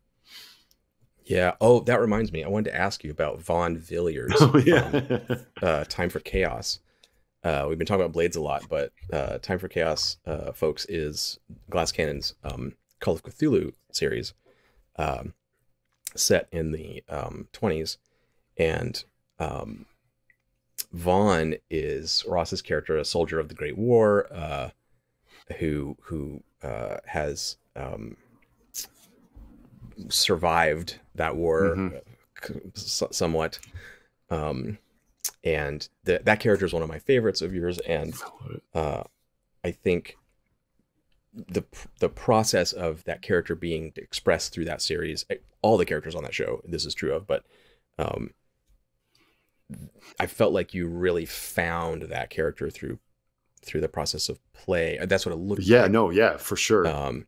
Yeah, I was wondering, because Cthulhu can let you kind of like pre-load a lot of stuff sometimes for characters. I was wondering, like, for your process with Vaughn, and also the language, your facility with the period vernacular is really strong, and including like reciting period poetry and stuff like that.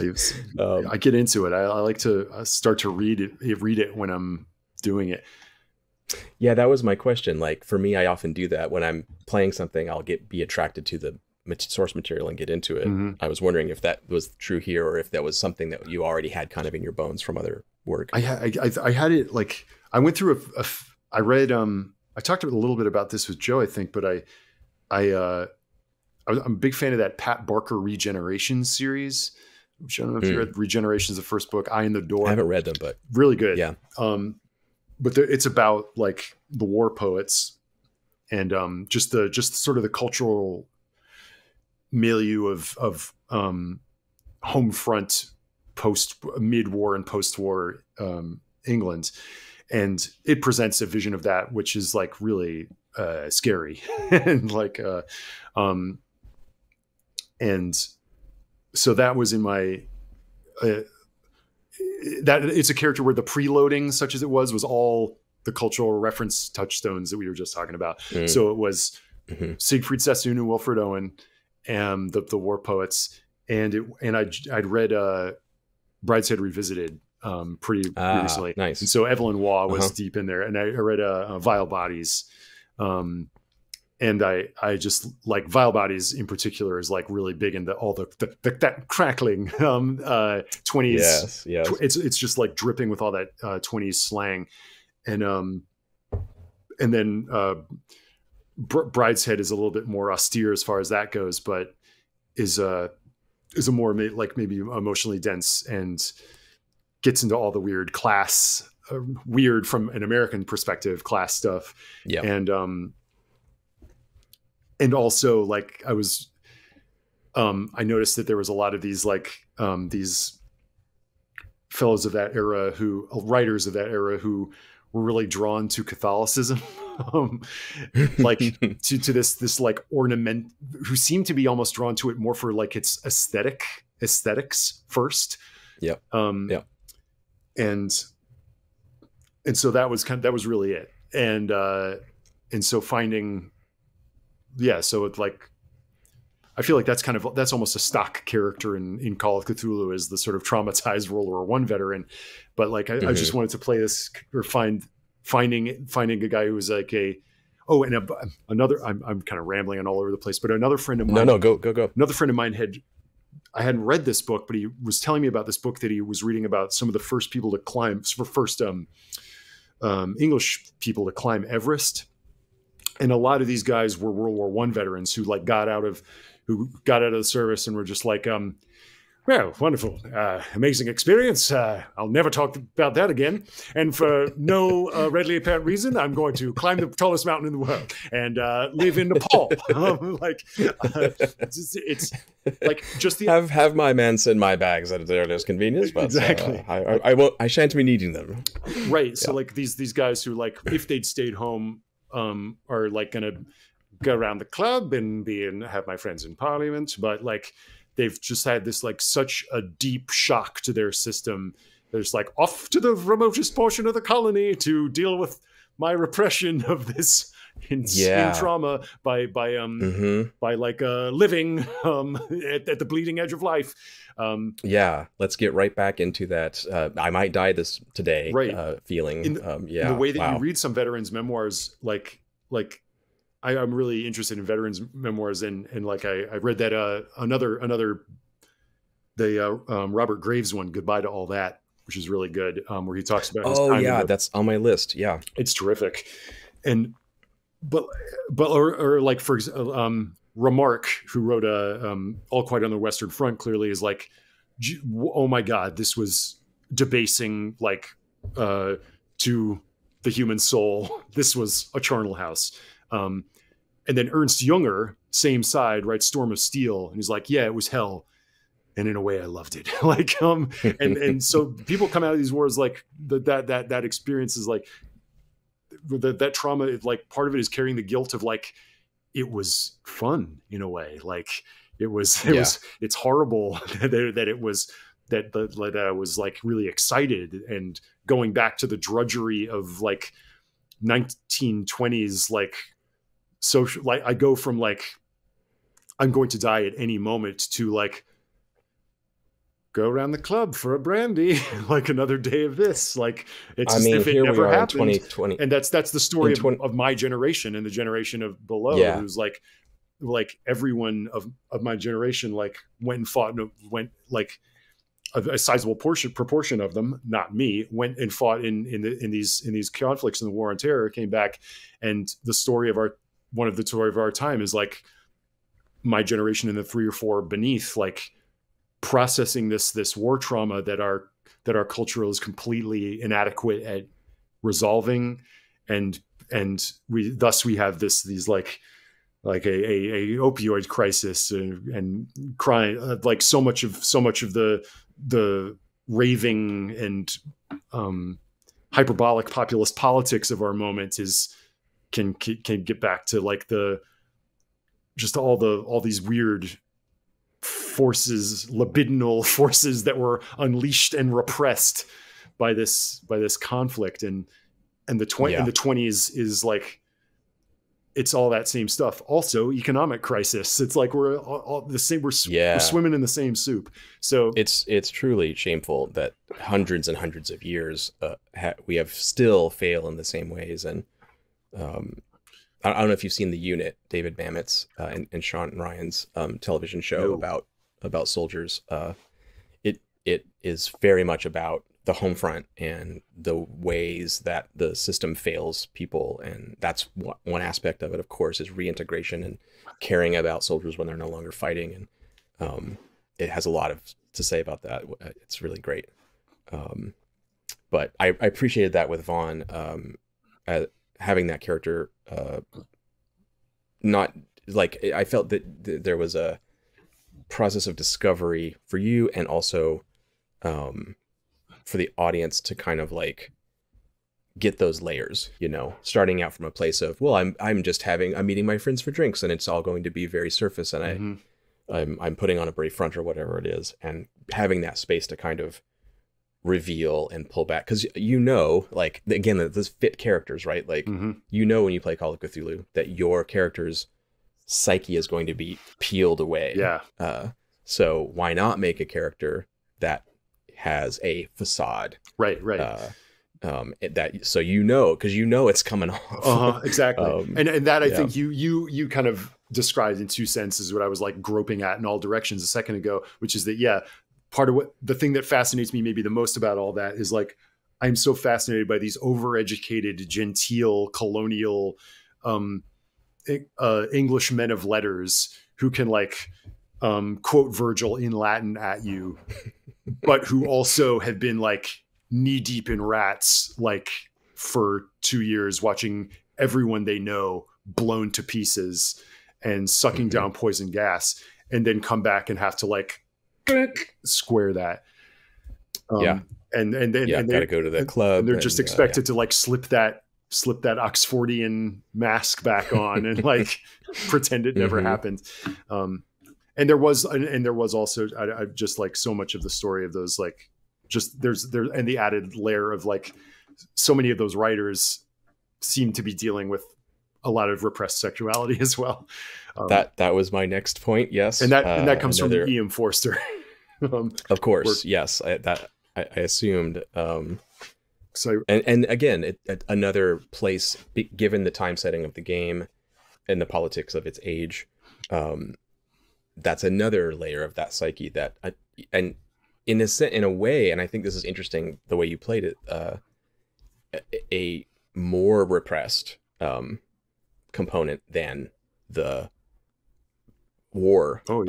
Psychological damage, like, because it's like pre-existent, it's repressed from existence, and then new traumas were piled on top of it. The scene. Well, I actually, you know what? I'm not going to give spoilers for Time for Chaos. Blades show. I Blades is my thing. I'm not going to give spoilers. There's some beautiful, beautiful scenes around this point with Vaughn. And the nature of what Call of Cthulhu is really about, that I think, go watch it. Go watch Time for Chaos. It's wonderful. and it's Yeah, it's please do. instructive for people who want to play the game in a very dramatic way. I think It's really nice. it's a nice primer on, again, like creating fit characters that then fit the gears together, and as you play, like you bring so much to it as a performer because this is your wheelhouse and you have these skills as a performer and a writer. But at the same time, people who maybe don't have all those skills, just by priming their character, that the game system is going to turn some of those gears. Yeah. You're going to start to fail those sanity checks. You're going to start to have to think about what that breakdown looks like and where it's coming from. Mm-hmm. And even if you just sort of summarize it and say, well, they act like this now. Yeah. You're playing the game. Absolutely. You're playing, you're in it. Yeah. I really hope that, yeah, please do listen. And I feel it's a podcast as well, if that's your preferred medium. Time for Chaos and Haunted City.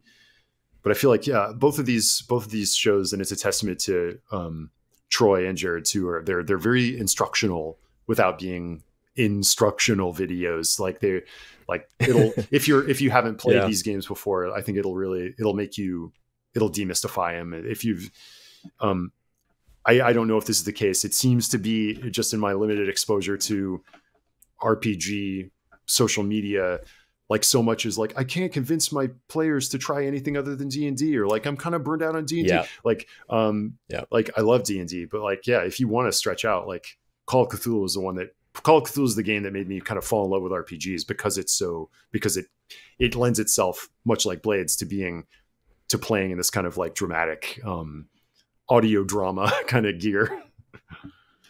Yeah, it definitely does. And I mean, it almost lines up really well with like radio drama in a way, like the voices of the characters, the setting. It has that vibe completely.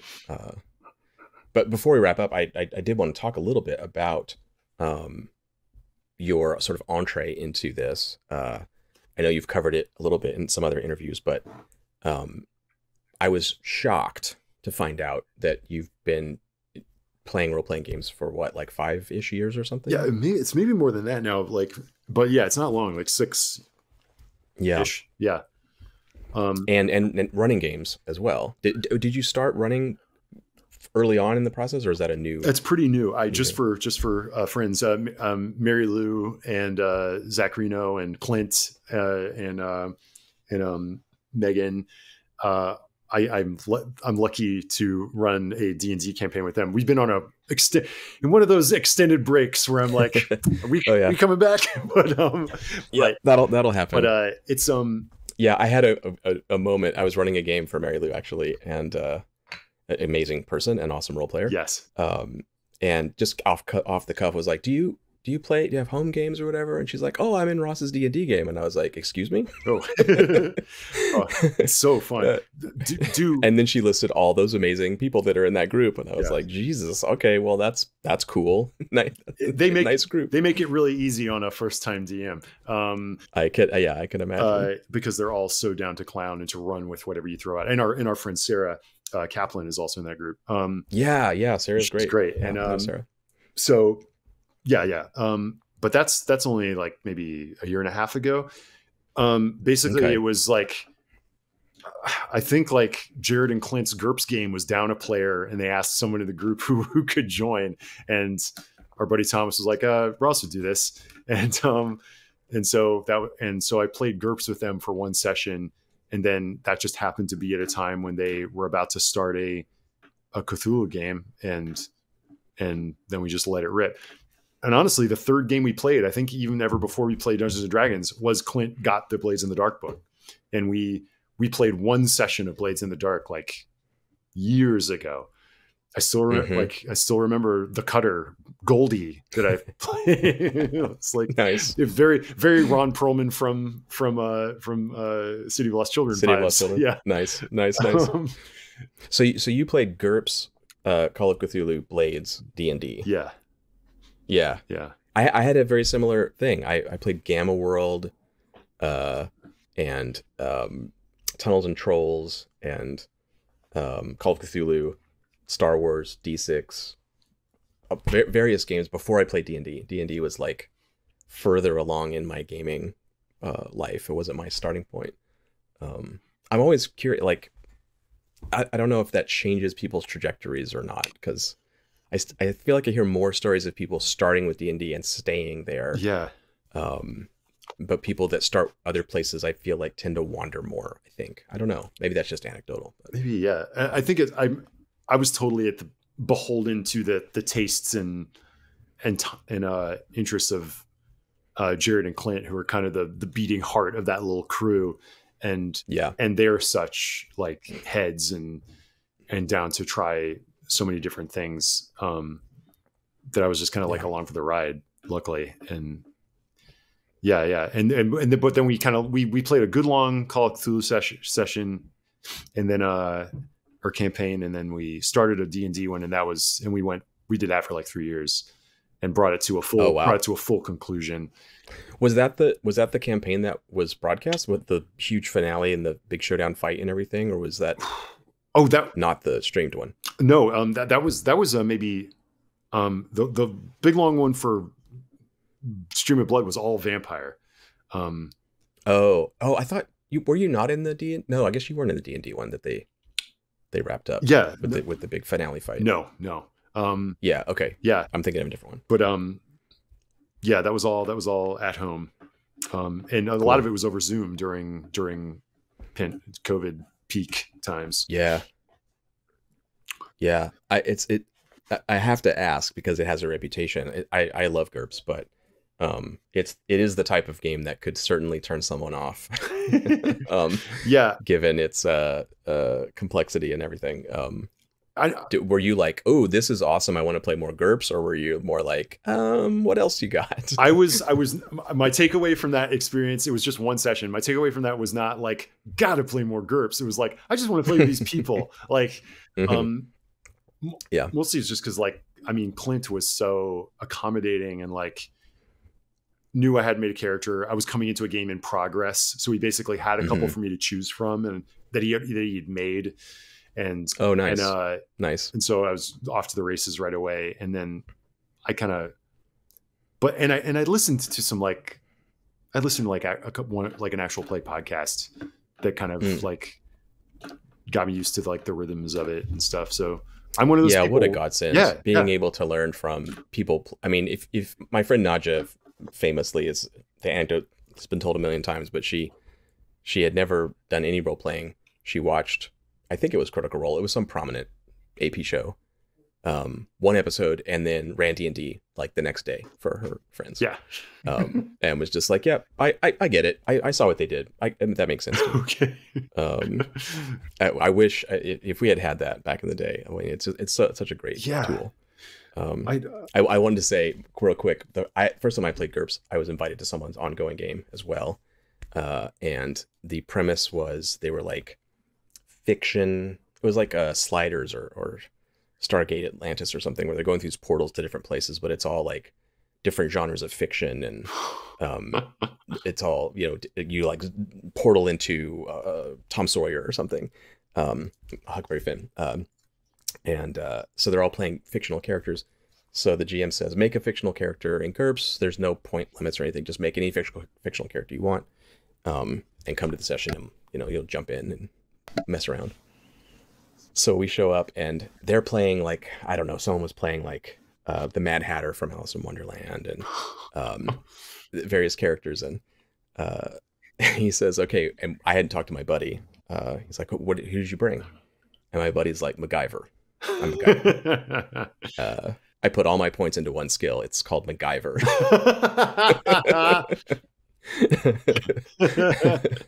And the GM's like, cool, fair play. All right, yeah, I'll allow it. Let's go. John, who did you bring? I'm like, I'm Darth Vader. And so we just had this insane session of the Mad Hatter and Darth Vader and MacGyver. Oh man, it was incredible. I've always wanted to go back there, maybe with GURPS even, and play that again. They're a messed up team, but damn it, they get results. They're just too damn good. Yeah.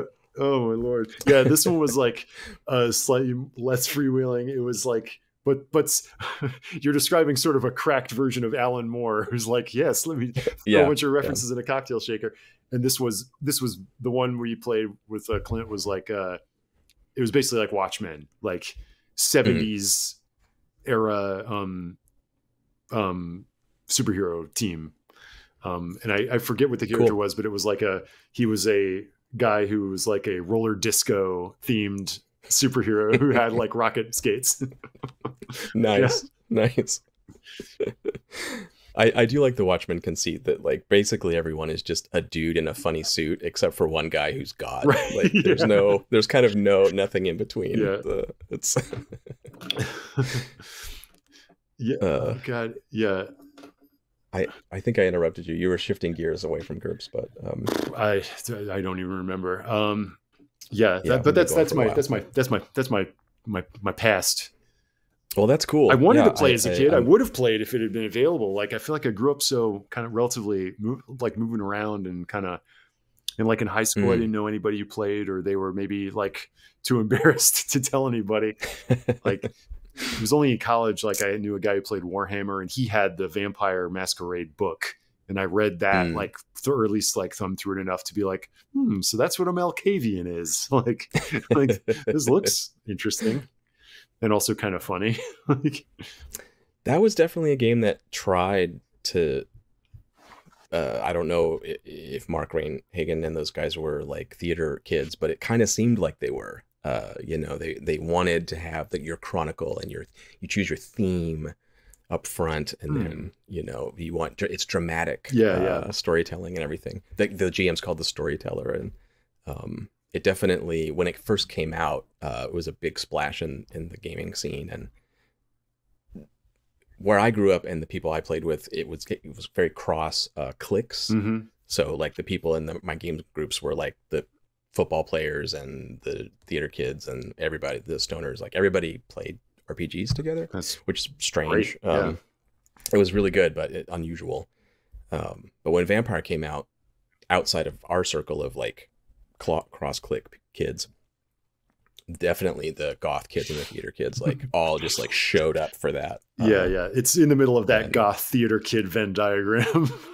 It launched a lot of role players, I think. Black mesh tank top energy. I have a final question. We should probably wrap this up. I was thinking about being a player versus being a GM, or being a performer versus a writer. All these things that kind of like your Venn diagrams of all the things that you do. And for me, I kind of have these modes in mind of effortful skill versus effortless skill.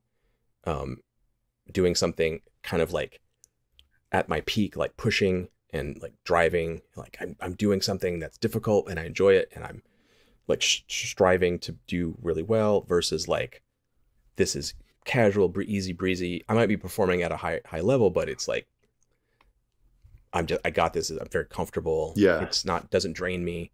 Doesn't drain my energy. I feel fine.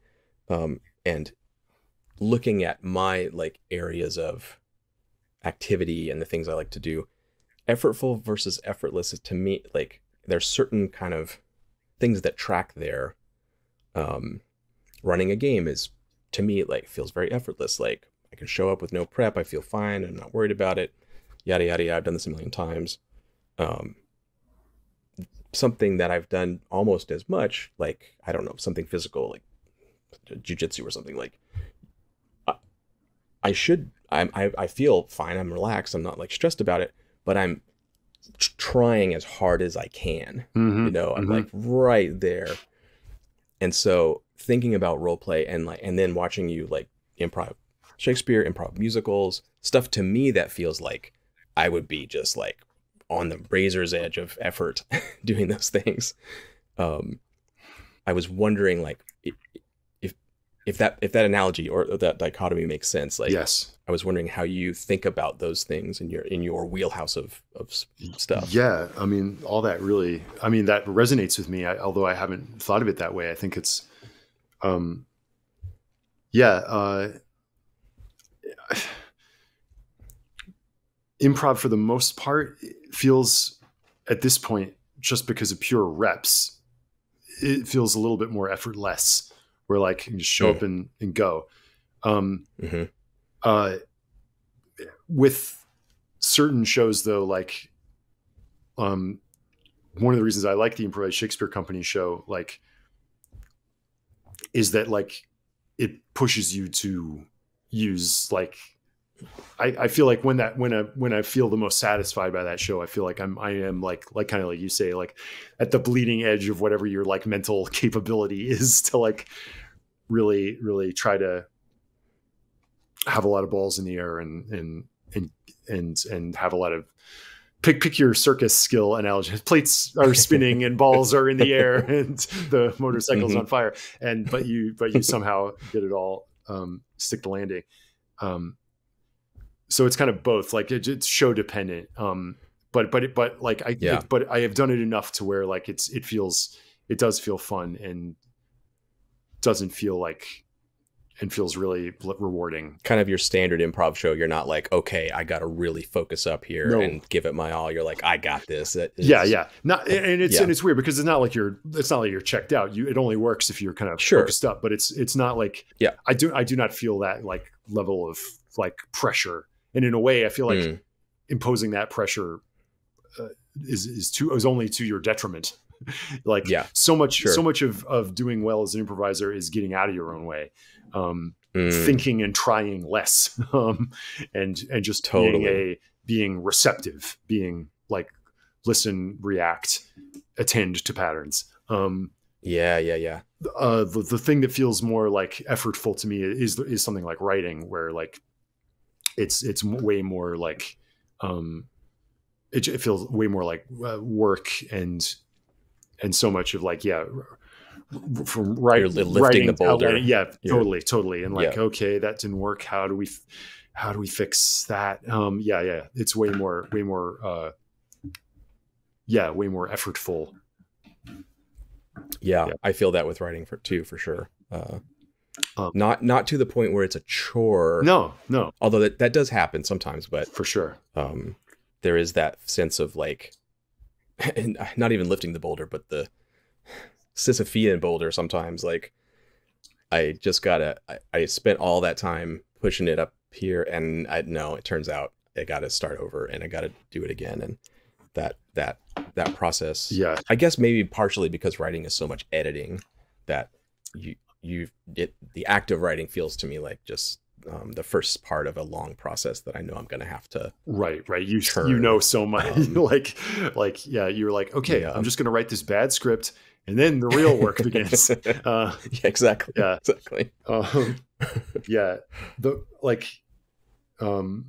Interesting too, like just a slightly different type of writing where it does feel like work, but also really fun was like writing.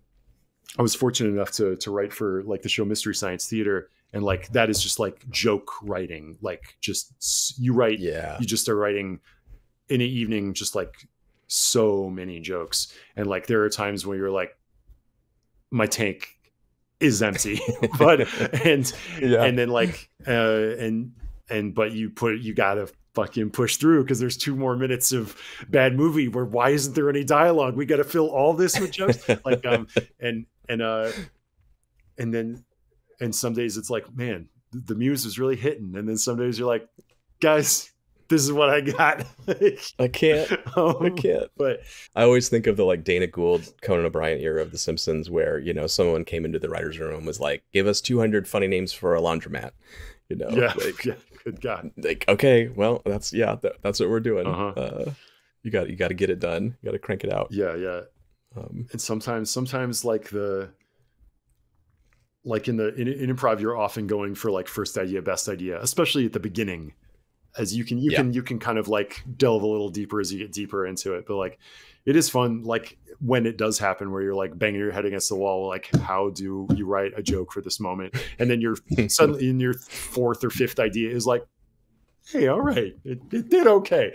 And then you see if it kills in the Zoom call. Like, yeah, thinking about what you just said, I wonder if there's some correlation psychologically between effortful things and a sense of achievement. Whereas the effortless things, you're like, well, yeah, I can do that. And it's, yeah. It was that we had a fun session. I liked it. And people are like, that was so cool. Like, you're such a good GM, whatever they say. And you're like, well, I just did. I did the thing. But when you're doing the work, the effortful thing, again, I guess this goes back to the painter with the gloss on the hand. Yeah, it's like what we were describing, where like the shows that felt easy because like I was just a vessel. It was speaking through me. Like the audience, I don't get the sense the audience doesn't like them. I think they really do enjoy.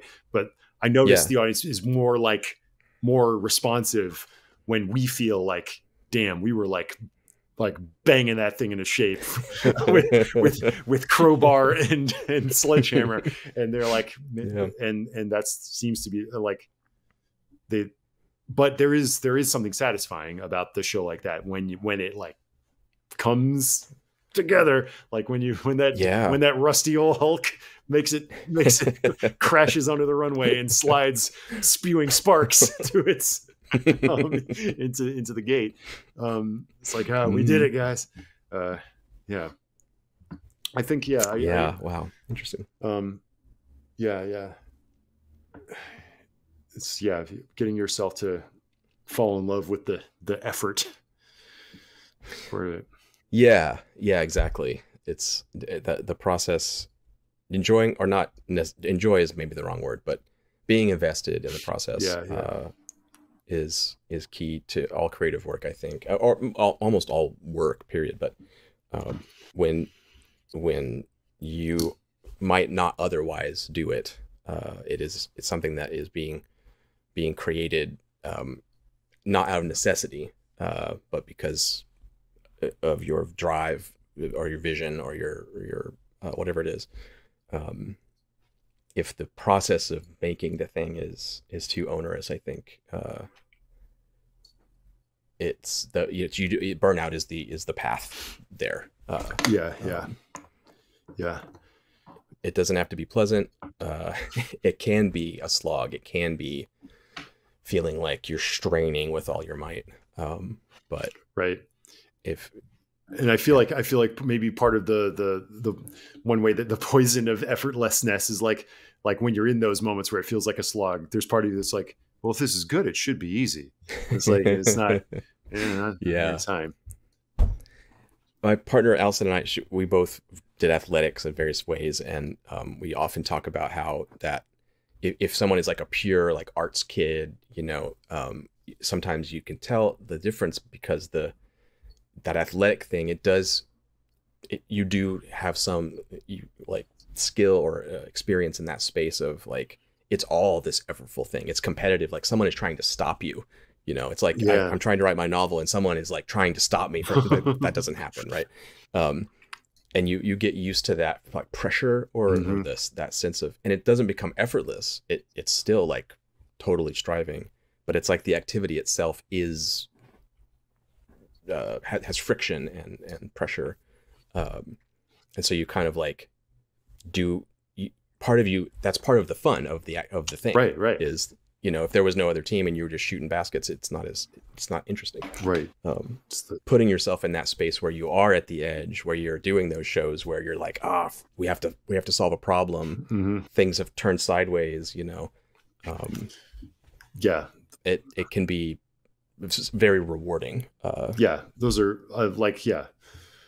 so many of the moments that like so many like improv shows happen and they're flushed out of your memory. Like, but the few things that you remember are like often those things that were like went wrong that then you find a way of grappling with and beating into shape.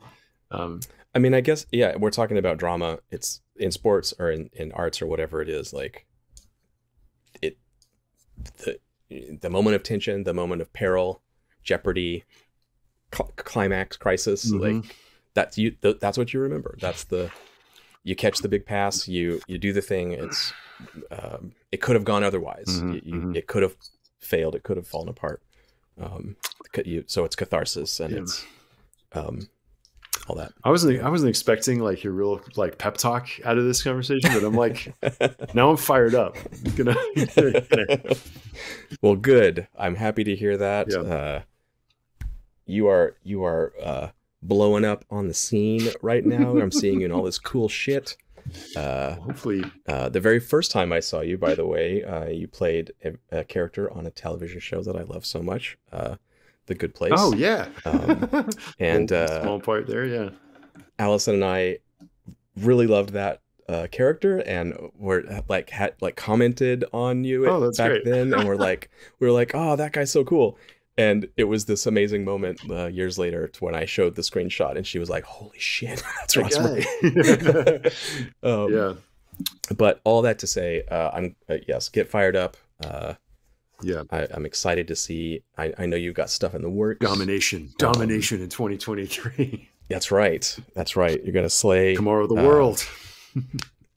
Is there any? Do you want to promote anything, or do you got stuff coming out you want to talk about? Or I feel like we kind of talked through all the stuff that I would point people towards, because I feel like so much of the stuff that I've loved working on most have been these like small subscriber funded like bespoke internet things. Yes, which totally, which is like something that didn't even exist when I was coming up, and now is like something that's absorbing so much of my energy. And like, so yeah, please, if you're watching this, then chances are you're a gaming person. And I know as if you needed us to say it one more time, check out Haunted City on the Glass Cannon, either on VOD or in podcast form, and also Time for Chaos on the Glass Cannon. I think they're good actual plays. And especially if you're curious about Blades in the Dark or Call of Cthulhu, much like the Adventure Zone or whatever demystified Dungeons and Dragons for me. Hopefully this might evangelize to you as well. Yes, very much so. Yeah, and get a Dropout TV subscription. Dropout subscription. There's good stuff there. It is shockingly cheap. Yeah, and it is one of the great entertainment platforms on TV or on the internet, and you'll get to see all the cool shows Ross is in. Peanuts, man. Yeah. There's tons of good stuff on there. And man, the team there is also just like, if this helps, the team there is like certified mensches, good people, and like, just coming from the improv community, like improv was always like trying to find the way of like, how do you put this on screen without making it lose, like that makes it accessible, that doesn't like shave off all the edges. And like, I think like Sam Reich and the people over there have really found a way of like bottling improvisation in this kind of in this visual streaming format that like really does work. And that's hard. Yeah. And it's very hard. It's impressive. A very high compliment that I saw someone say the other day, because I'm a big fan of this type of television. Someone said that it is like the American version of the best British panel shows. It's like QI and that kind of thing. And I feel that very much with the Dropout stuff. And after speaking to him, that's very much on their mind, like that energy is like what they're going for. So that's great to hear. So yeah, get a Dropout subscription. Check out Mystery Science Theater. There's new episodes. Yes. Gizmoplex.com. Check it out. I'm so psyched. I didn't want to fanboy too hard, but MST is one of my favorite things in the world. So yes, love it. Love that you're doing that work. It's so cool. So amazing. Thank you so much for doing this, Ross. This was a delight. Yeah, my pleasure. And we will hook up again in the future. Yeah. We'll talk about Haunted City season 2 once it's over, presumably, when that happens. Yes, when all of us have like 20 characters, when the remnant, when the remnant like is half of them will be in prison. Yeah, it's just sweet. The whole thing. All right, thanks for watching, everybody. We'll see you in the next video. Later.